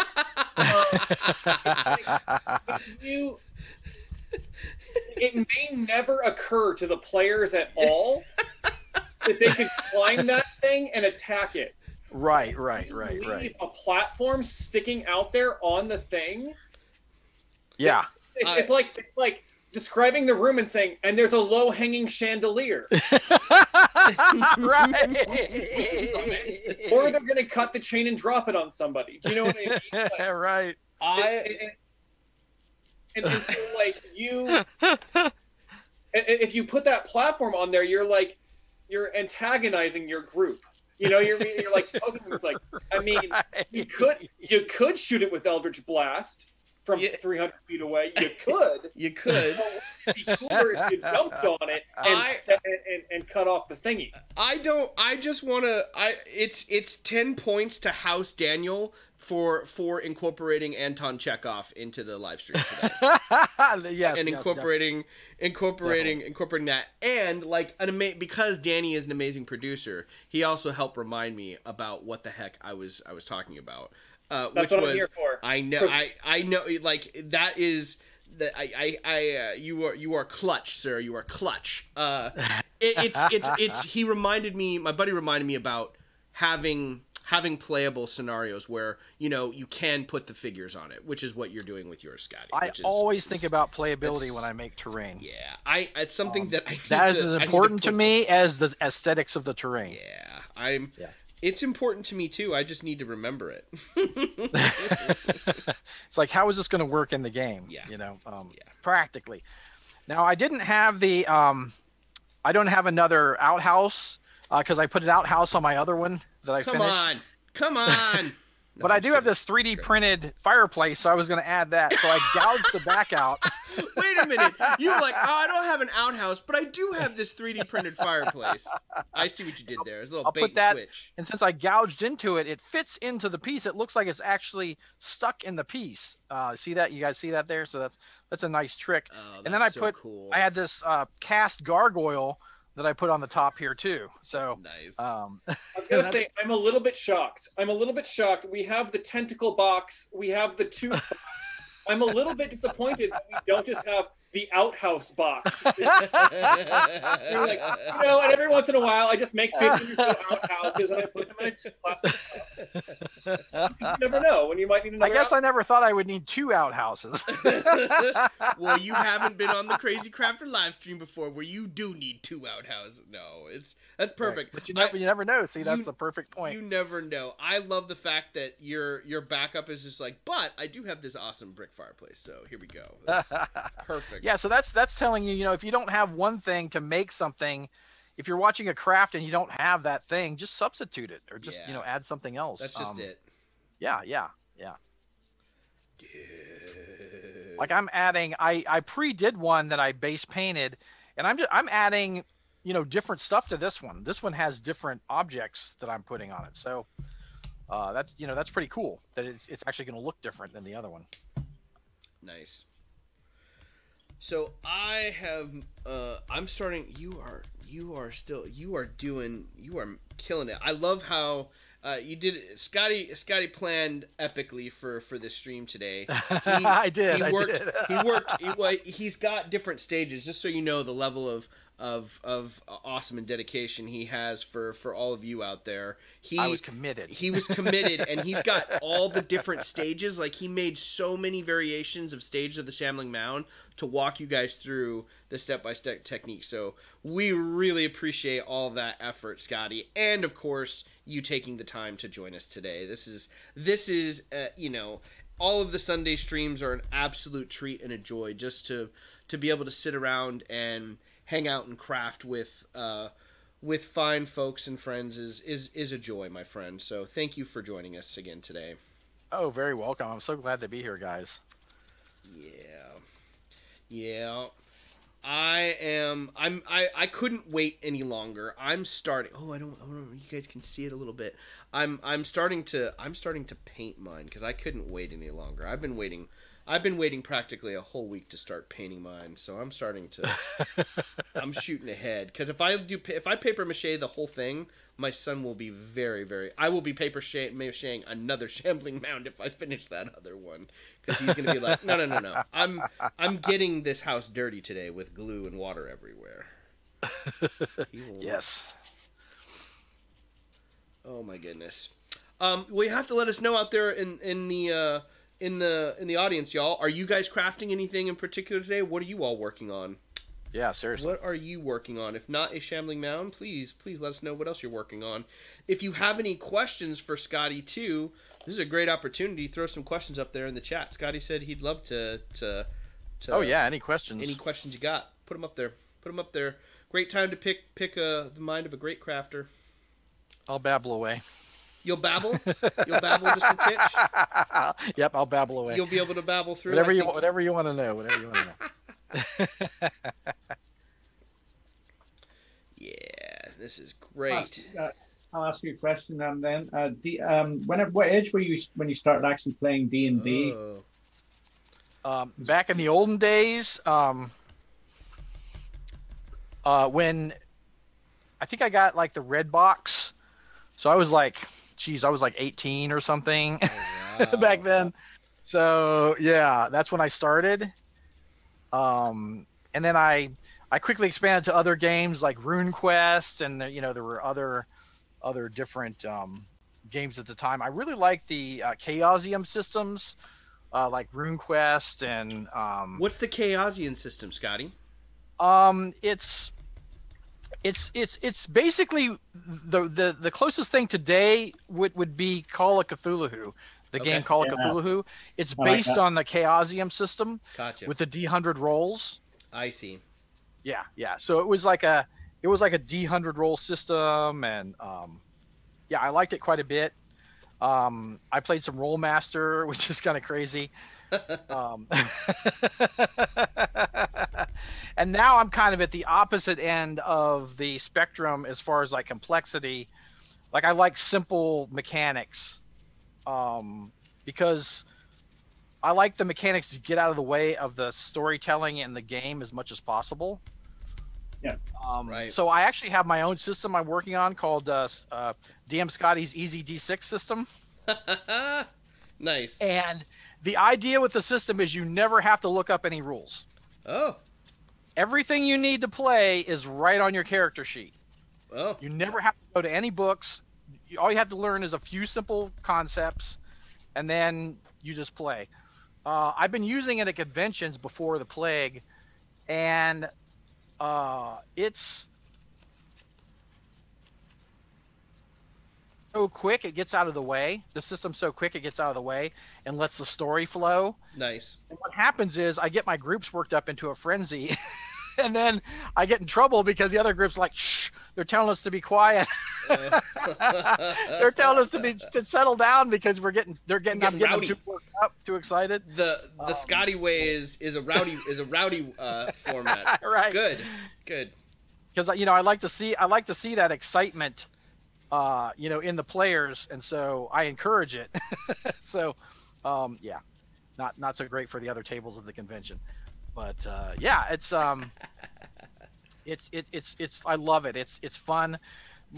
actually, believe it or not, my hardest part of the system was to do magic. Genres I haven't had a problem with, because you know, if it's like spies, okay, you know, you might be a stealth character, you might be a combat character or whatever. That's pretty straightforward, right? Yep.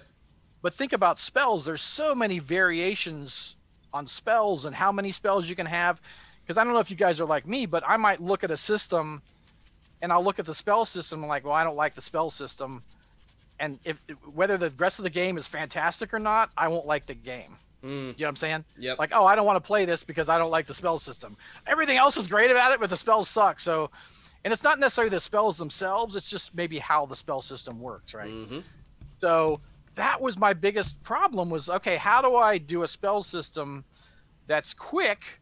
You know, you don't have to keep looking up stuff, but also has a couple things I like about a spell system. One is like pushing your luck. You know, like kind of if you want to push your luck, you can push your luck. Also, if you just keep having bad luck, there's a way to mitigate the bad luck. You, of course, in my system, you have to take a wound, which is, you know, especially like you're burning yourself with a spell, but you still get to cast a spell, because nothing sucks more for a spell system where you have to roll than if you keep failing the roll, right? Right. And if you really want to cast a spell and you fail to do it, you can still do it. You know what I'm saying? I like that. So I wanted to bring that to the system, but like, okay, how do I bring that to a system that's so easy, that is not like a huge, you know, all these rules for it and, you know, spell slots and whatever, spell PowerPoints and all this stuff that I didn't want to deal with. Yep. You know, another accounting. You know, I don't want to go to a game to be an accountant. I want to go to a game to have fun. So, you know, and count gold and count spell points and the spell slots and all this stuff. So I was like, how can I do this, you know, and still keep it simple? And then I had the epiphany, and I came up with it. So I was so happy, and I kind of broke that. I finally broke the wall as far as like getting the spell system that I wanted into the system. Because like I said, every other genre, I've done space, I've done, you know, normal people who ended up with like a minor superpower, you know, all kinds of different genres. I did pulp, but the spells were the hard one. That was the one that stumped me. And because I didn't want people to have, like with the other genres I had, oh, you have a couple special abilities that you can do, you know, maybe, you know, telekinesis or something or whatever. I didn't want to have that with every spell kind of thing. You know, it was just, it's just tricky. So I came up with a way to do it that, like I said, gave all the flavor that I like, but just keeps it super simple. No tracking, you know, cool. None of that.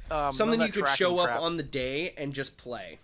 Exactly. Yeah. You can actually show up on the day and make a character in 5 to 10 minutes and play. That's so fun. You can make the character you want, and play within 10 minutes and be ready to go and never have to look up any rules. That's so cool. That's a cool system. So yeah, so I'm super excited. So what I'm going to do is I'm going to start working on it. As far as I have a site where I do modules called Quest Givers. And Gareth from DMG Info, who's another crafter, and I are very similar minded in our thinking about RPGs. And so we got together and we did a Kickstarter for a campaign called The North Road. And it's a system agnostic adventure, so you can run it, or system neutral, so you can run it for any system. You can run it for D&D, you can run it for Cypher system, that's cool. Dungeon World, anything. And the cool thing is, it's 434 pages of content, and none of those pages are taken up with stats. It's not like, oh, there's 20 pages of monster stats or whatever. This is like all content, like, you know, solid content. And all the modules are linked together in a campaign, so it's one whole huge campaign. It's a lot of fun. And when we had a successful Kickstarter. Here, I'll show you the book. We had a successful Kickstarter, and here's the book. Oh, nice. And so you can see it's thick. Thick. Yeah. That looks awesome. The book cover's cool as well. Yeah. Oh, thank you. We wanted it really graphic. You know, we also have we wanted this to be like a found game book that you loved, and we did like a style that was reminiscent of like the 80s or 90s. I've got terrain pictures in there. We've got art from, you know, Gareth and I have done. We've got coffee stains in the book, like someone set their coffee mug on it. We've got like pencil shavings.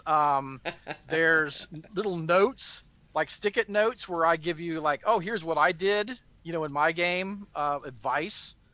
Question about that. Are you guys accepting late pledges on that? Is that still open? We are not, but we are retooling our website right now, where you can get the book. Great. So cool. Yeah, that should be up with, I think by the end of next week it should be up, where you can actually get the book. Send me a link to that, Scotty, or let me know where the link is, and I'll be sure to put that. We'll put that in the description here. I'll add that link to the description. Oh, fantastic! Yeah. We'll definitely do that. And so we were really happy with this. We're actually working on another campaign, like as large as this one. But yeah, this came out really fantastic. We were really happy with it. I really like the style that it looks like an old found book. You know, it's like you went to an old gamer's house and found this book on their shelf. That's kind of the look we wanted for the book. So yeah, we went with that. But with my rules, the Easy D6 rules, what I want to do is kind of like you found notebook. Like, you know, it's like there's pieces of it looks like there's pieces of paper stuck in there and different notes scribbled for the rules, and so it looks like an old gamer's found notebook. You know, I thought that would be fun for doing my Easy D6 rules. But yeah. Nice. I'm excited to check that out. I look forward to one of these days when we end the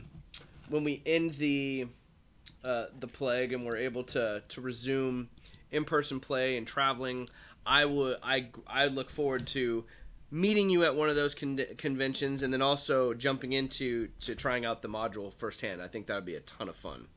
Oh yeah, I've run it with several groups, and then we've just all had fun with it. Yeah. Actually, Lisa, the dungeon matron, who's in the chat. Yep. She's playing in one of my groups. Nice. Yeah. So, she has a character in one of my groups. Oh, fun. That's fun. Yeah. You have to let us know.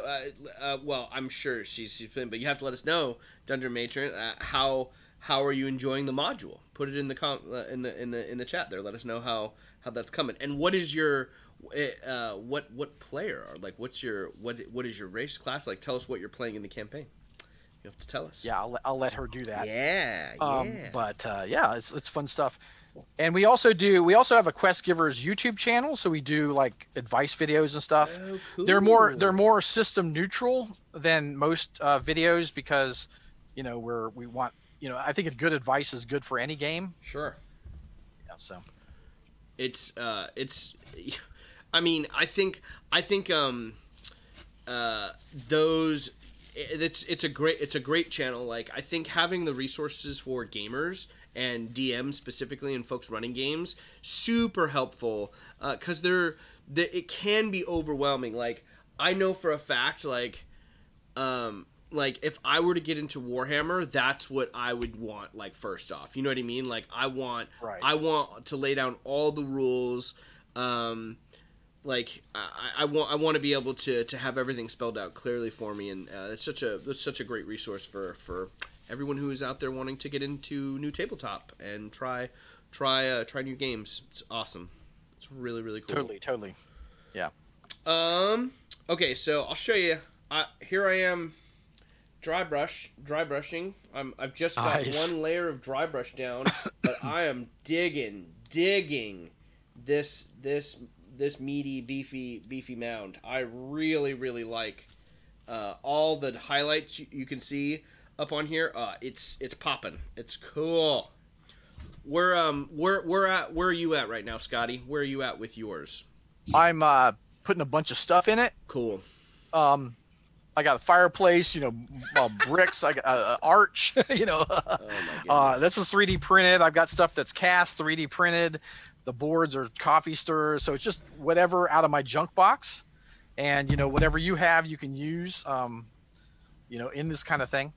Nice. But I thought what I would do is, we're getting far into the stream here, aren't we? We are. again, like I told you before, it is. We go, it's 2 hours, ha ha, and we always kind of chuckle at that. We can bleed over, Scotty. We've got some extra time, so I definitely feel like we have time to craft a little bit more and then start layering in a little bit of paint and get to show off where you got with kind of like not the completely finished product, but we have time, brother. We have time. Okay, cool. So another resource I used for my dude is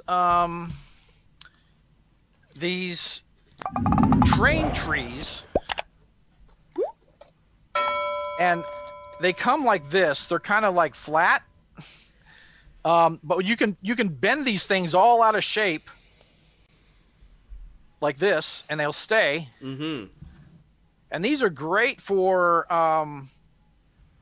you could have these in ruins, or like what we're going to do is I'm going to stick them in this thing. Yep. And they have all different sizes, from this size to like itty bitty, just like branches, to medium size, smaller, a little bit bigger. So that's what's nice about these. They have all these different sizes of trees. And then I thought let's see. Here. Oh yeah. Okay. I got these handles off of paper bags. Perfect. So I use these as vines to wrap around the critter.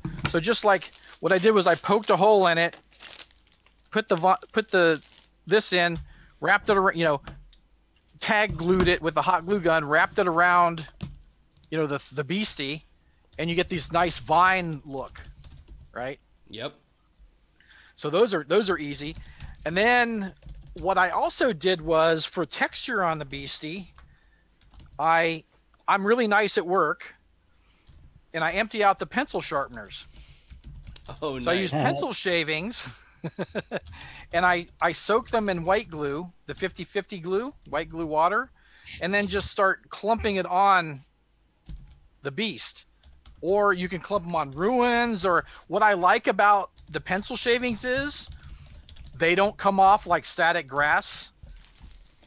Like, probably at some point static grass is going to come off. It's going to come off, yep. Yeah. Yep. And you're going to have a box with a bunch of static grass on the bottom. Yep. This will not come off because it's soaked in white glue and it's solidified on the surface.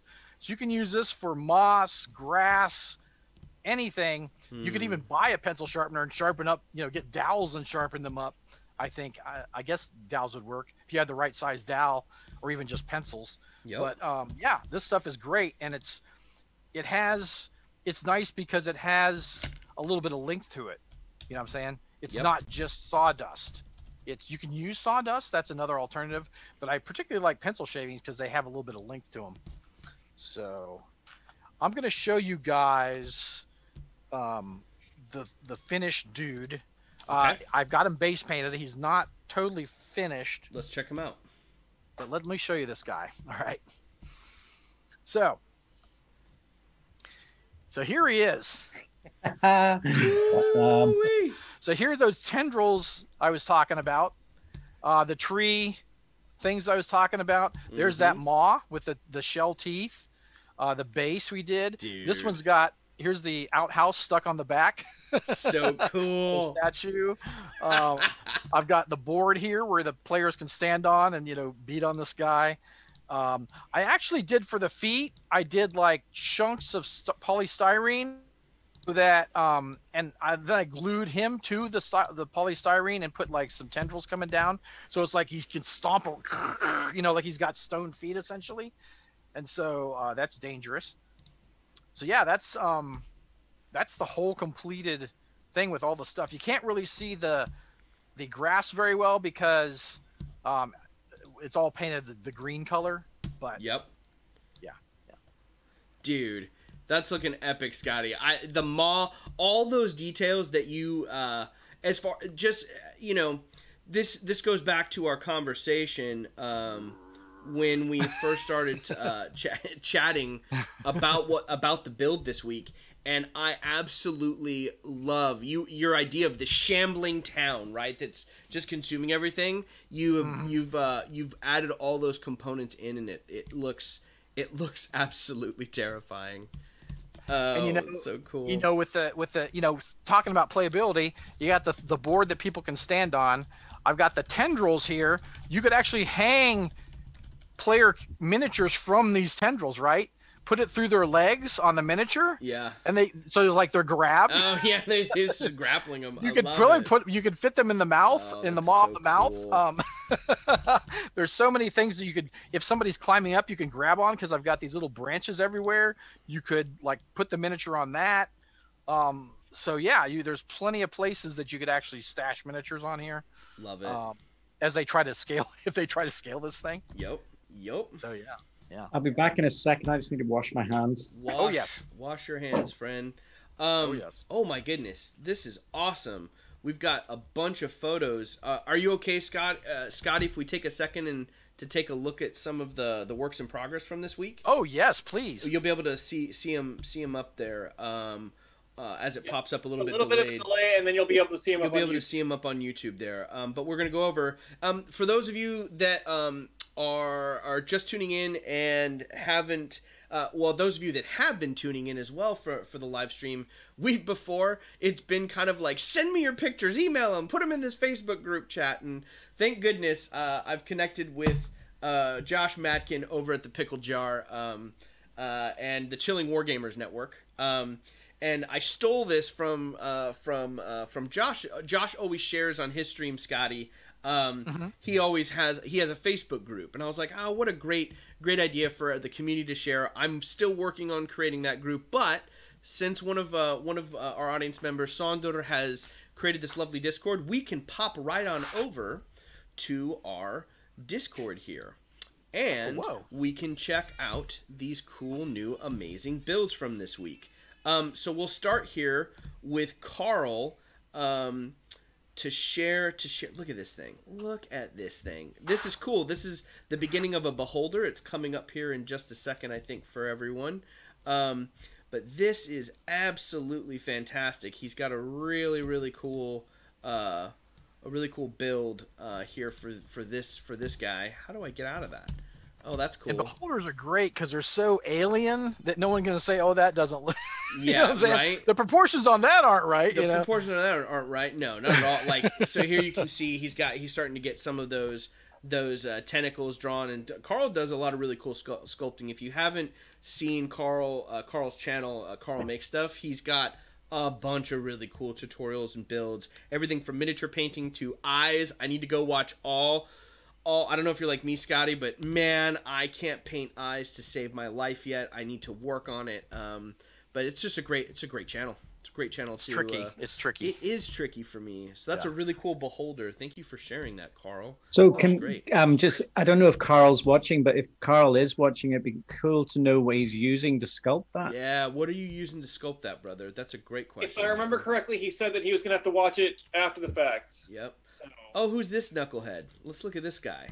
Look at this guy. Oh my goodness. This is from your video build, inspired by Tina Martin's. This is a really cool magnetic board, Scotty. So this board, nice. This board that's popping up right now is laid out on a dry erase board that Michael used, and he put magnets. It's a magnetized board, so he covered it with the tiles. But then once you finish the board down, then all of your little scatter terrain that comes along here, magnets on the bottom, and you can basically build and assemble your own encounter. So you can populate it with whatever details you want, whether that's a hallway, whether it's a kitchen, a bedroom. This is a really cool video and a really cool concept that Tina Martin's designed that Michael built on his channel this week. This is really cool, guys. That's awesome. Yep. This looks really good. Super fun to build as well, and not that hard. Yeah, and also, well, you got to sculpt a monster this past week too, brother, because Michael stepped on his bookshelf that he made here, Scotty, and he crunched it, and like accidental. So he's like, well, Dude, these little desks and the books, everything on these details looks great, Michael. Do we have a picture of the mimic? I don't think we have. Anyway, he turned the crushed one into a mimic, and he sculpted and crafted it into a mimic. So it is not destroyed. It is merely a new opportunity to create something else. Look at this, dude. This is another one of our viewers and a guest. He's been a fellow crafter on the stream before. He's built this entire series of Spanish style architecture for his D&D campaign. So when they do meet in person, he's got like 5 or 6 of these buildings, Scott, and he does like individual terracotta shingles on it. This is looking great, Derek. You guys have to come over to the Discord server. I'll put a link to the Discord server in the stream today as well. If you haven't joined the Crazy Crafter Discord, head on over there and check us out. Oh my goodness. Tina is crafting with us. It is the evening in Belgium. She is crafting with some wine at hand. Well done, Tina. Well done. And here it is. Here is Zane's door build that he's painted up. Oh my gosh. This thing looks insane. All the detail that he's created on this from the STL design looks fantastic. This is going to be an epic build. Like, oh, look at all the detail from the little busts on the upper right-hand corner. This is fantastic, Zane. This looks really cool. We keep encouraging Zane, Scotty, to open up like an Etsy to start selling all his STL designs because he's such a talented designer. Yeah, you should. Here's Tina's working on the Mines of Moria build right now. She's got some epic dwarven pillars up here. Kind of her works in progress. Oh my god, Tina, this looks so good. This looks so good, Tina. Amy Root's probably wondering, where's all the glitter? There's not enough glitter on this. We need more glitter on this. Oh, yes. Look at that. She's using the granulated styrofoam there, carving it out for some damage texture. These embossers, she's using some embosser stamps to create some of these really cool designs. Tina, this is absolutely I think that's actually regular XPS. It's just white XPS. It's not the beaded styrofoam. It's not the beaded styrofoam. It's just the white XPS. Yeah. I see. Well, this is looking fantastic. Oh man, Tina, this is looking cool. There's so many cool stuff in here. All this is looking really good. All the stonework and texture is great. Look at that. Oh yes. So many epic builds. This is really cool, y'all. I'm digging the Discord. Oh yeah, there you go. There's Gandalf. Wandering in through the Mines of Moria there with looks like Gimli perhaps behind here. I like that. Bravo. Oh my goodness, we got more here. Look at this. Tina's got another one. This is from. She said this is one of her first projects from DM's Craft here, Scotty. Inspired by you.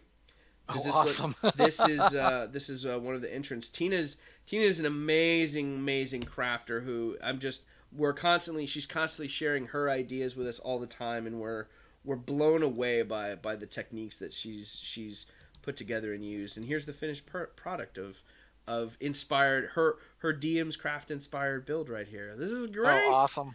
She's got those modular floor tiles. This entrance, this gate here. This looks so cool. She's just put some comments in. She said, "No, the back is still the beaded foam. Oh, is it? It needs to be covered." And then this one was specially for Scotty. This build. Oh, thank you. Super cool. Wonderful. Thank you for sharing it, Tina. Sonder, yes, our Discord guru. Check this out. Oh, yeah, he's doing some modular stone ruins here. These are looking good, brother. I think those are some of my favorite. Like Scotty said before, something that is scatter terrain based that you can throw down and utilize over and over again. These little modular brick walls are going to get used a lot, Sonder. You're going to get some mileage out of these. These are looking good, brother. Those are looking good. Totally. Boom! Those are looking so cool. Those are fantastic. I'm gonna let it catch up there for a second and make sure that I don't cut it off. I should be able to come back now. Thank you all for sharing it in the Discord of all your works in progress. That is absolutely fantastic. I love the fact that we have a nice way to showcase and share all your work now. Thank you, Josh Mackin, for letting me for for inspiring me to steal your cool idea on how to share it. And as always, if you haven't joined the Discord, we'll be sure to join that link. Michael's got a Discord set up now too. For Nat One Videos, join that as well. We're always posting and sharing our work in there. It's yet another place to share inspiration, ideas for the craft. All right, back to this shambling town that is going to ravage your party members here one day, Scotty. What is the next step for you? Like, what are you? I see you. Are you starting to add in some highlights now? Yeah, I'm starting to add some paint to it. Cool. So yeah, doing some dry brushing. I'm not that worried about getting it on the piece itself, because I can just cover it over, and it's something like this. It's such a mess anyway. It's so conglom together and all this stuff. If you get a little bit of gray on it, it's not gonna matter. It's not gonna be like, no one's gonna be like, oh, it's like a miniature where if you make a big, get too much on the other part, it's going to look funny. Mm-hmm. Something like this, you can just don't worry too much about it. Don't sweat that every little detail has to be like you make your player character. Just go to town. I just go crazy on this stuff. And my techniques have evolved to a point where I like to craft quickly. I like to do. I like to do quickly because then I can work on more stuff for the game. Yep. The quicker I work, the more crap I can have for the table. So, that's right. Yeah. That's looking mighty mean. What it so you you haven't thrown a wash on that. Will you wash it too, Scotty? I am going to. Yeah. And what I want to do is I kind of want to do the other stuff with more of a matte wash. Yep. But the creature itself, what I'm going to do is I'm going to use... This is going to seem a bit weird. Let's see if I can find it here. I've got it somewhere. I have to wait for my clay to dry so I can just sit and monitor the chat for a little bit. Yep. Here it is. Yeah. I'm going to use Pledge. You can use Pledge? I'm going to use Pledge. I'm going to put Pledge in a little cup, and then I'm going to use like a cocoa brown and a little bit of black. So it'll be a dark brown, a little bit of black, and then I'll wash the creature with it, and it'll give it a bit of a glossy look. Yeah, Pledge is a classic. It's a great one. I never even thought about that. Yeah. Pledge is rad. Shines. Yeah. Great. Not a paid advertisement. No. So the Pledge. So you like, how much Pledge do you put in there, Scotty? I just use like with a small cup like this or whatever. I just use, I'll put like half a cup of it in there, all Pledge, and then just put the paint right in with the Pledge. Lovely. No water, no anything else. Lovely. Yeah. Oh my goodness. And it easy, and it works nice, and it gives a nice glossy look to something. Oh my goodness. That's brilliant. I have never, again, for panning for gold on today's stream, we've certainly hit the mother load. We're getting all the juicy tidbits, things that I haven't used before. Again, all things I'm like, where's the Pledge, honey? I need the Pledge. She's gonna get excited. She's gonna think I'm gonna start cleaning, and I'm like, yes, I'm cleaning. That's what I'm doing. Can I have the Pledge? Bye. She'll be like, yes. Oh man. And, dry brush is always that. Have one color on it, and you dry brush. Yeah. You start to get all that texture. Yep. You can see, the glue gun texture on there, because I kind of dragged it out like it was like almost like roots were holding things into place. Yep. The texture of the toilet paper, the texture of the pencil shavings. So you're getting all this delicious like it's exactly just yummy culture. delicious texture popping out. I think that's what I'm going to do real quick here with mine that I haven't done yet. I'm going to go back in with a couple different layers for the dry brush here as well. I'm going to try doing a darker green now that I hit up with a lighter green, and see if I can darken up a couple places on the under like especially underneath where there's no light. Let's see, or less light rather. Kind of hit up some darker areas for that shading, but that's gonna be super fun. Maybe I hit up these. Hold up to the camera there a minute, Colin. Just a little bit back and down. Yeah, there we go. That's looking really good, man. Thanks, brother. Coming along. It's definitely a Shambling Mound. Yeah. It's not what the other one was looking like at the beginning of the stream, that's for sure. Dungeon Matron called out that my Shambling Mound is looking a little bit odd, and so full disclosure, I am doing things that I did not plan on doing, or I did not prep materials for. I had attempted to make. I watched one 2-minute long YouTube tutorial on how to make paper mache clay 5 days ago, and I was like, I feel like I remember it well enough, and and it was bad, and so then I just happened to have a bunch of like dollar store like reindeer moss. Yes. And, yes. And I've got jute twine. And I've got various things, and I've actually now made 3 shambling things, just using my my pipe cleaners, hot glue, and sort of that stuff. So I started with a shambling man, right? Like awesome. The classic shambling thing, and then Dungeon Matron said that I should do a shambling poodle.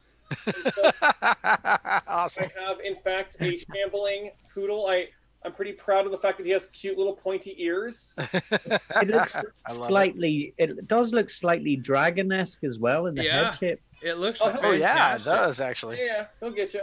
So, and then I kept trying to figure out ways to use the jute twine, and I wasn't happy with any way that it turned out in the thing, and so I made a it's going to be hard to show up, but I made a flying shambling creature where I made wings and the jute twine is coming out the back. And then I have this sort of really tendrily stuff that I made a monstrosity where it sort of comes out the face of that so that... Dude. Because the whole thing with the shambling things is that they grapple stuff. So imagine like the thing with, and like grabbing somebody with its face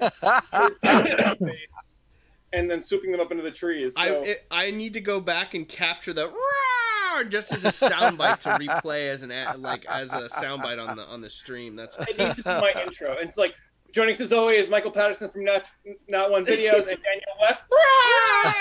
Yep, I agree. From his garage. That's the thing for sure. I'm digging all of those, Daniel. Those look fantastic.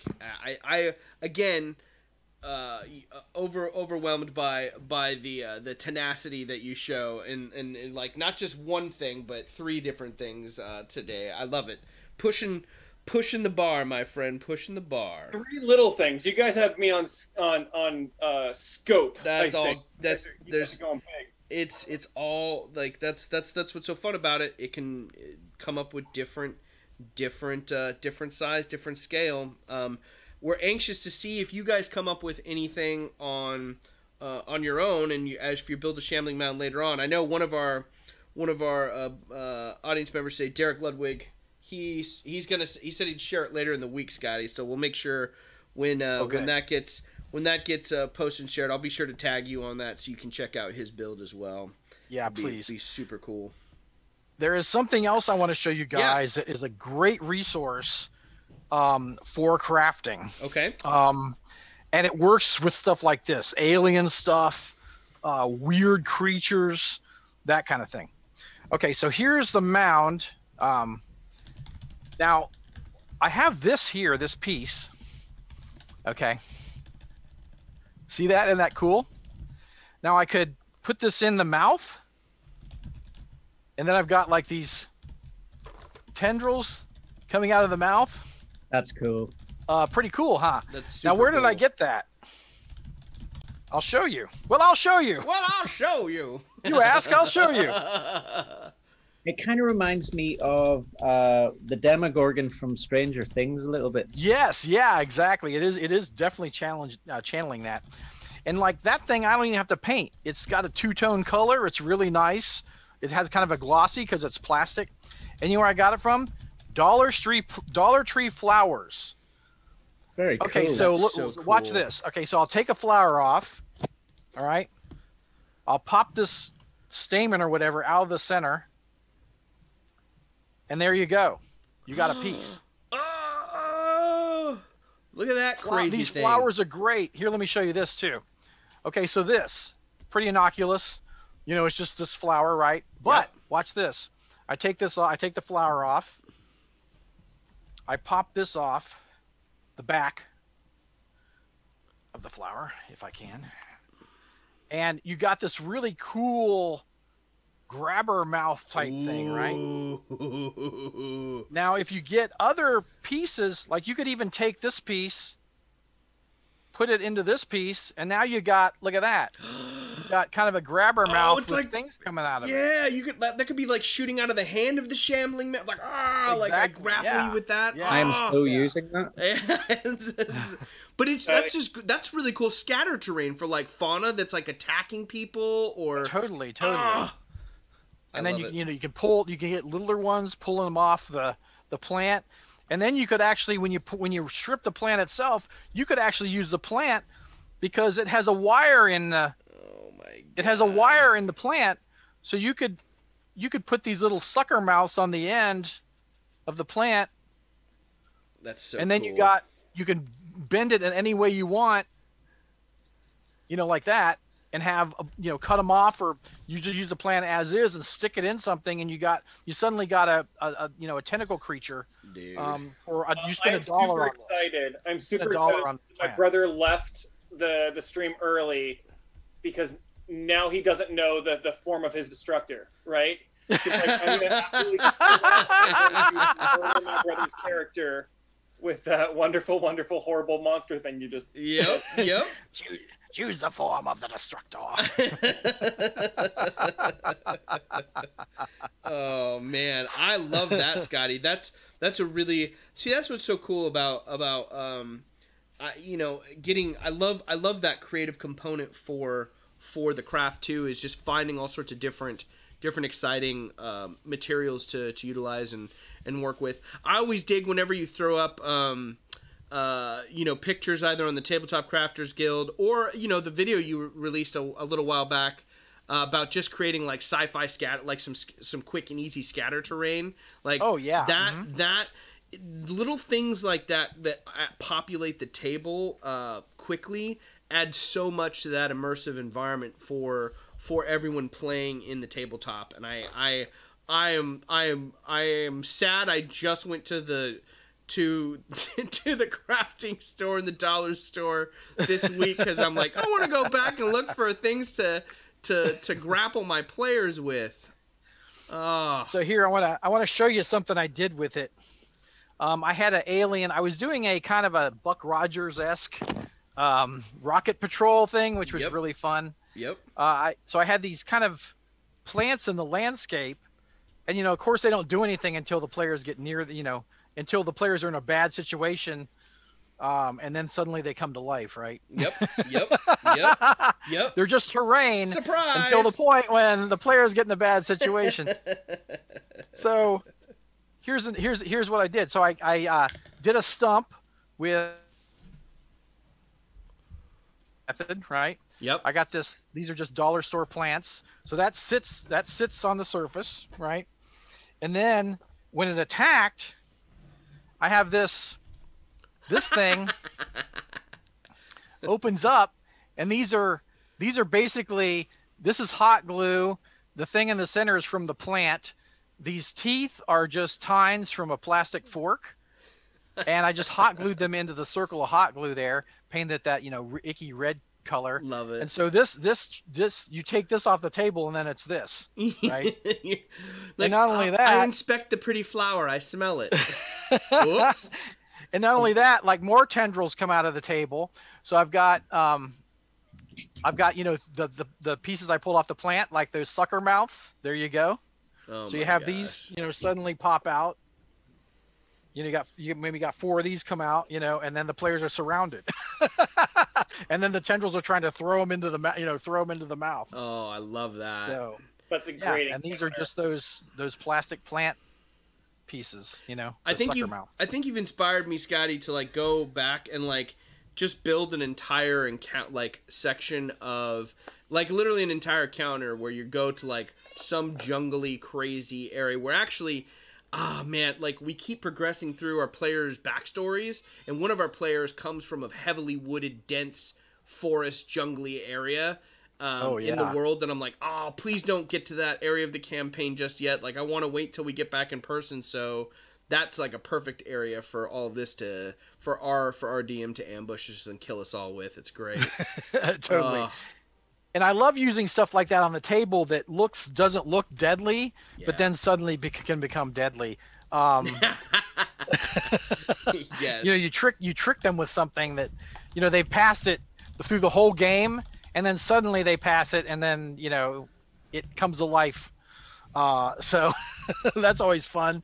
Yep. And you can use terrain to trick people that way. Yep. Because, you know, as much as you can use like the narrative to trick people, right? Yep. That they don't think something's dangerous and then suddenly it is. The same thing with terrain. If you get them used to seeing something, then, you know, it doesn't become dangerous. Like I had with that space thing, I had these little rocks just scattered around the surface, right? Mm-hmm. And then suddenly when they were in trouble, some of these rocks like sprouted like they were like basically like hermit crabs, and these spider things came out of them, and they wore the rock as like a shell, like a hermit crab, and then the spider things like attacked them, you know, because they were vulnerable or close or whatever. So the whole game they were just rocks. They weren't anything but rocks. You know, nobody gave them a second thought. And then, you know, they suddenly come to life. So you can trick people with terrain that way. You can put things on the board. You can put things down that they think is just not dangerous. Essentially, I guess it would be the mimic trick, you know, right. Where I've got a question for you, Scotty. Yeah. How does one become a member of one of your games? I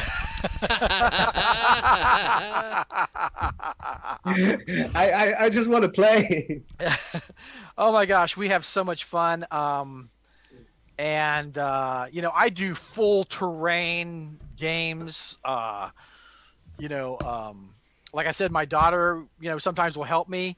If not, it's my wife. She'll be like, you know, I'll have them hand me stuff. So it's like, so, you know, so like, oh, we got to shut down, and, you know, you got to wait here for 10 minutes while I set up the terrain. I've got it to the point where it's like flows so easily, you know, that it's usually not a problem. And what I'll do is maybe if I have to like a major scene change or something, I'll like, oh, let's take a 10-minute break. You guys go, you know, go to the restroom or whatever, and you come back and it's all set up, you know. So how many groups do you play DM for? Do you have one main group, or do you like DM for a lot of groups? Yeah, that's a good question.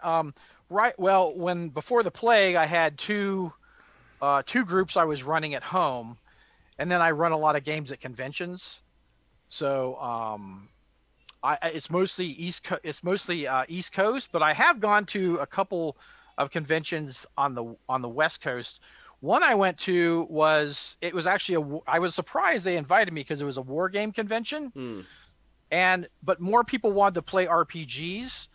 So Miranda, who's the Wargamer girl, she invited all, and you go to this lodge, the largest privately owned lodge in the United States. It's like above Salt Lake City in the mountains, and it was totally, you stay there a week and you just game. Oh my gosh! Yes. So that was amazing because I just ran a short campaign through the whole time, like. And it was like, I've never got to do that. You know, like when I play with my own groups, it's like we meet like once a month or whatever. So, you know, I never got to sit down and play back to back. Like I did a short campaign, and it was so awesome because it was all fresh in everybody's memory, and it's like, okay, what did we do last time, you know, kind of thing. And it was like it was so fun. Miranda, it was so fun. I love that. Miranda is fantastic too. If anybody's interested in skirmish style games, she really has some of the best War Machine battle reports like on the internet. And I wish I could get a game of War Machine around me because I've got several little minis. All of my crafts that I put on the channel get demoed with a War Machine figure. I use Coleman Striker for all of them, and she has some of the best battle reports for that. Super well crafted. Oh yeah, totally. Yeah. She's great. She's a wonderful person. And you know, we were gonna have this last year. It was gonna be the first year of Nerdarchy Con, and all these people were. I mean, it was like everybody was coming. You know, it was gonna be so great, and I was so excited for it. And then, you know, COVID. But yeah. Well, that's the cool thing. Eventually, you know, we'll be able to travel to the conventions again, and I'm looking forward to that day when, you know, we can connect again and be able to share a space, because you know, like I would say, Dungeon Matron saying LA needs the Craft Father. I couldn't agree more. That would be amazing. What's the big one? You guys all did a really cool all the major you know, the guild masters from the Tabletop Crafters group did videos last year. It was the Tabletop Crafters convention in North Carolina last year. Is that where it was? Where you guys all did like individual That's a videos? great question. Was that in North Carolina? And what is that convention? I want to know a little bit more about that, because that is something that when this pandemic is over, I am 1000% making a trip to that when it happens. I go there every year, and the only years I haven't gone are because of COVID. Wow. But it's actually a pretty small convention. Is it? And I think they do 3 a year. I go to the one that's in Asheville because my daughter lives in Asheville, North Carolina. And that's about 400 to 500 people, but their main one is about 1,000 people. So it's not big, but it's just this cozy little convention that everybody knows everybody. And it's just so great. And so they invited me one year, and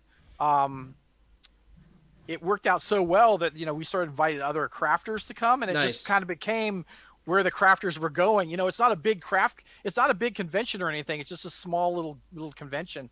But yeah, all the crafters, you know, go there, and I always run games there, full terrain games. And so if you guys, it's called Mace. So if you guys can, yeah. I mean, if you guys can go, that'd be great. That sounds like something that's begging to be live streamed. It does, with a bunch of really cool guests and folks coming on. I think it would just be a ton of fun, and also just go connect in person with other members from the hobby. I think that would be just a ton. I watched the video and I was just like, man. The first thought I was like, I want to go next year. Like, I want to go, and then COVID is like, no, you're gonna sit tight for a while. But that's good to know. I'm thrilled. I'm thrilled at that possibility. That sounds like I don't know. I hope you get your passport ready, brother, because you're gonna have to come too. So. Oh yeah, you know, and it's like, yeah, the crafters, you know, a lot of crafters go there, so it's great because like last year where you're talking about the videos. Yeah, where everyone posted, they made their own videos. It was so much fun. Cool. It was so much fun. So many people. Like you were talking about Frankie Crafter, he was there, you know, and we actually did like a craft off, which was fun. Yes, you did. And the Craft Father won the craft off. I remember. Everyone was like all really good builds, and then there's yours, and everyone was like, no, respect. Like it was such a cool feature. It's, again, what I talked to you about as well. More future. That's where I got my idea for what I want to do coming up next on this year on the stream. Like, inspired by that event you guys had there. I thought it was what a cool event. Fun. It was a lot of fun. Showcasing what you can do, and also, you know, that's another thing I like about the stream is like you don't have to spend enormous amounts of time on the craft. Like, you can build stuff quickly, and I think, you know, that's one thing we've gotten pretty good or it's taught me like on the stream, like in a small period of time, if you sit down and dedicate a couple hours, you can crank out some really cool terrain in such a short period of time. It's great. Oh yeah, It's yeah. great. And my thing was like I'm going big or I'm going home. So I'm like I'm going to make this thing, the biggest, most impressive I can in 3 hours. Which I was working to the last second. Was it? What did you build? What did you build? Do you have it? Do you have it there? I do not. Okay. They were going to do like an auction thing with it, cool. so I allowed that to happen. Nice. For like charity, so I did that. But it was like it was basically like the side of a mountain where there was a cave with this tentacled creature coming out of the cave. That's and it right. had like these stairway coming up to it, Did you build a giant tongue for it too? I had these giant tentacles. It was tentacles. Yeah, that's what I must yeah, be remembering. yeah. I must be remembering the tentacles because But they were kind of tongue colored. They were kind of tongue colored. I remember like things protruding from the side of the build that I was just like, how did he build that in such a short period of time? The tendrils actually weren't dry yet by the end. I used fabric stiffener because I thought it might dry faster than the white glue. It did not. I think the white glue would have actually been drier than yeah, it would have been better than the fabric stiffener. Dude. But the next day it was rock solid. Like it was just ready like I showed you with the stuff. Love it. But yeah, it was like the DMG info has just commented, I was robbed. Oh. sounds awesome. Welcome to the stream, DMG info. Hey buddy, Garrett. Yeah, welcome Garrett. Sounds like a rematch. Sounds like a gauntlet. Just got. I'm sure a rematch is in the making. It sounds like he may need to come onto the stream and make his case directly to us as to. That sounds like a good idea to me. That's not a bad idea. I wouldn't.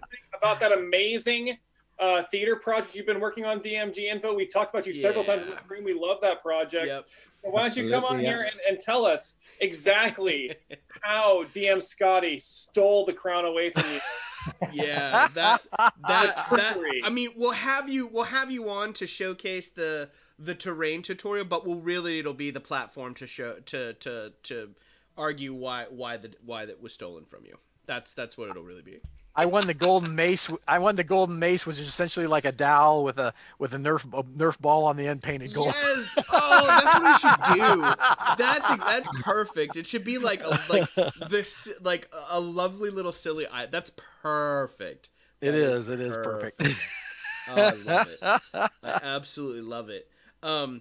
It's a little bit later in the day. I think when the stream starts for you, Gareth, it's about 5 a.m. on Monday morning for folks down under there. So thanks for hopefully you've got some coffee and you're hanging out. But this has been a fantastic morning, Scotty. Thank you so much, Gareth. Check that out. Everyone else, check out his mound. I will share with you. I added the mouth to mine. Oh, nice! I love it. So he's got his tongue.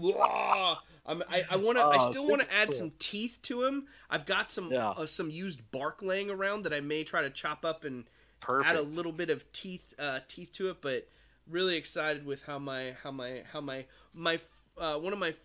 first completed monster that I've ever attempted. This is fantastic. I had a blast building that, Scotty. That's I'm glad. Yeah, that's a fun build. Well, this is definitely, as we say to everyone on the show, Scotty. It's been a lovely first go round, but it will not be the last time. I hope, my friend. You're more than welcome on here anytime. We greatly appreciate you joining us today, taking the time and hanging out just to craft and share your passion with everyone out there, brother. Thank you so much. Oh yeah, anything to get more people into this hobby and to discover this hobby, and how much fun it is. I'm in. I'm in. What was that? Make the sound. You have to make the sound. Make the sound. What was it? It was like. There it is. Put those up to the camera there, brother. Let's see where you got to. You made your three little dude. Look at those. There's Birdo. They're like Shambling Mound familiars, is what they look like. Yeah, and there's Doggo, and you can and carries him up and away. And then just a humanoid of some kind, right? Because you gotta do that. So I'm making a menagerie. Dude. A grass menagerie. I see what you did there. I'm not even ashamed of that. Not even ashamed. Oh my goodness. Well, we're gonna wrap it up here today, folks. If you have not done so already, please be sure to like, share, and subscribe to the channel if you enjoyed this content. Thank you so much. We're here every Sunday with new crafting terrain tutorials. Scotty, thank you so much, brother, for coming out with us today. Very welcome. Michael Very welcome. And Daniel, as always, a joy. To everyone else that joined us out there, we'll see you next week. Be sure to craft your passion daily. Peace, love, stay healthy out there, everyone, and we'll see you next week. Go forth and craft. Yeah! Yes! Bye, y'all. Bye, everybody.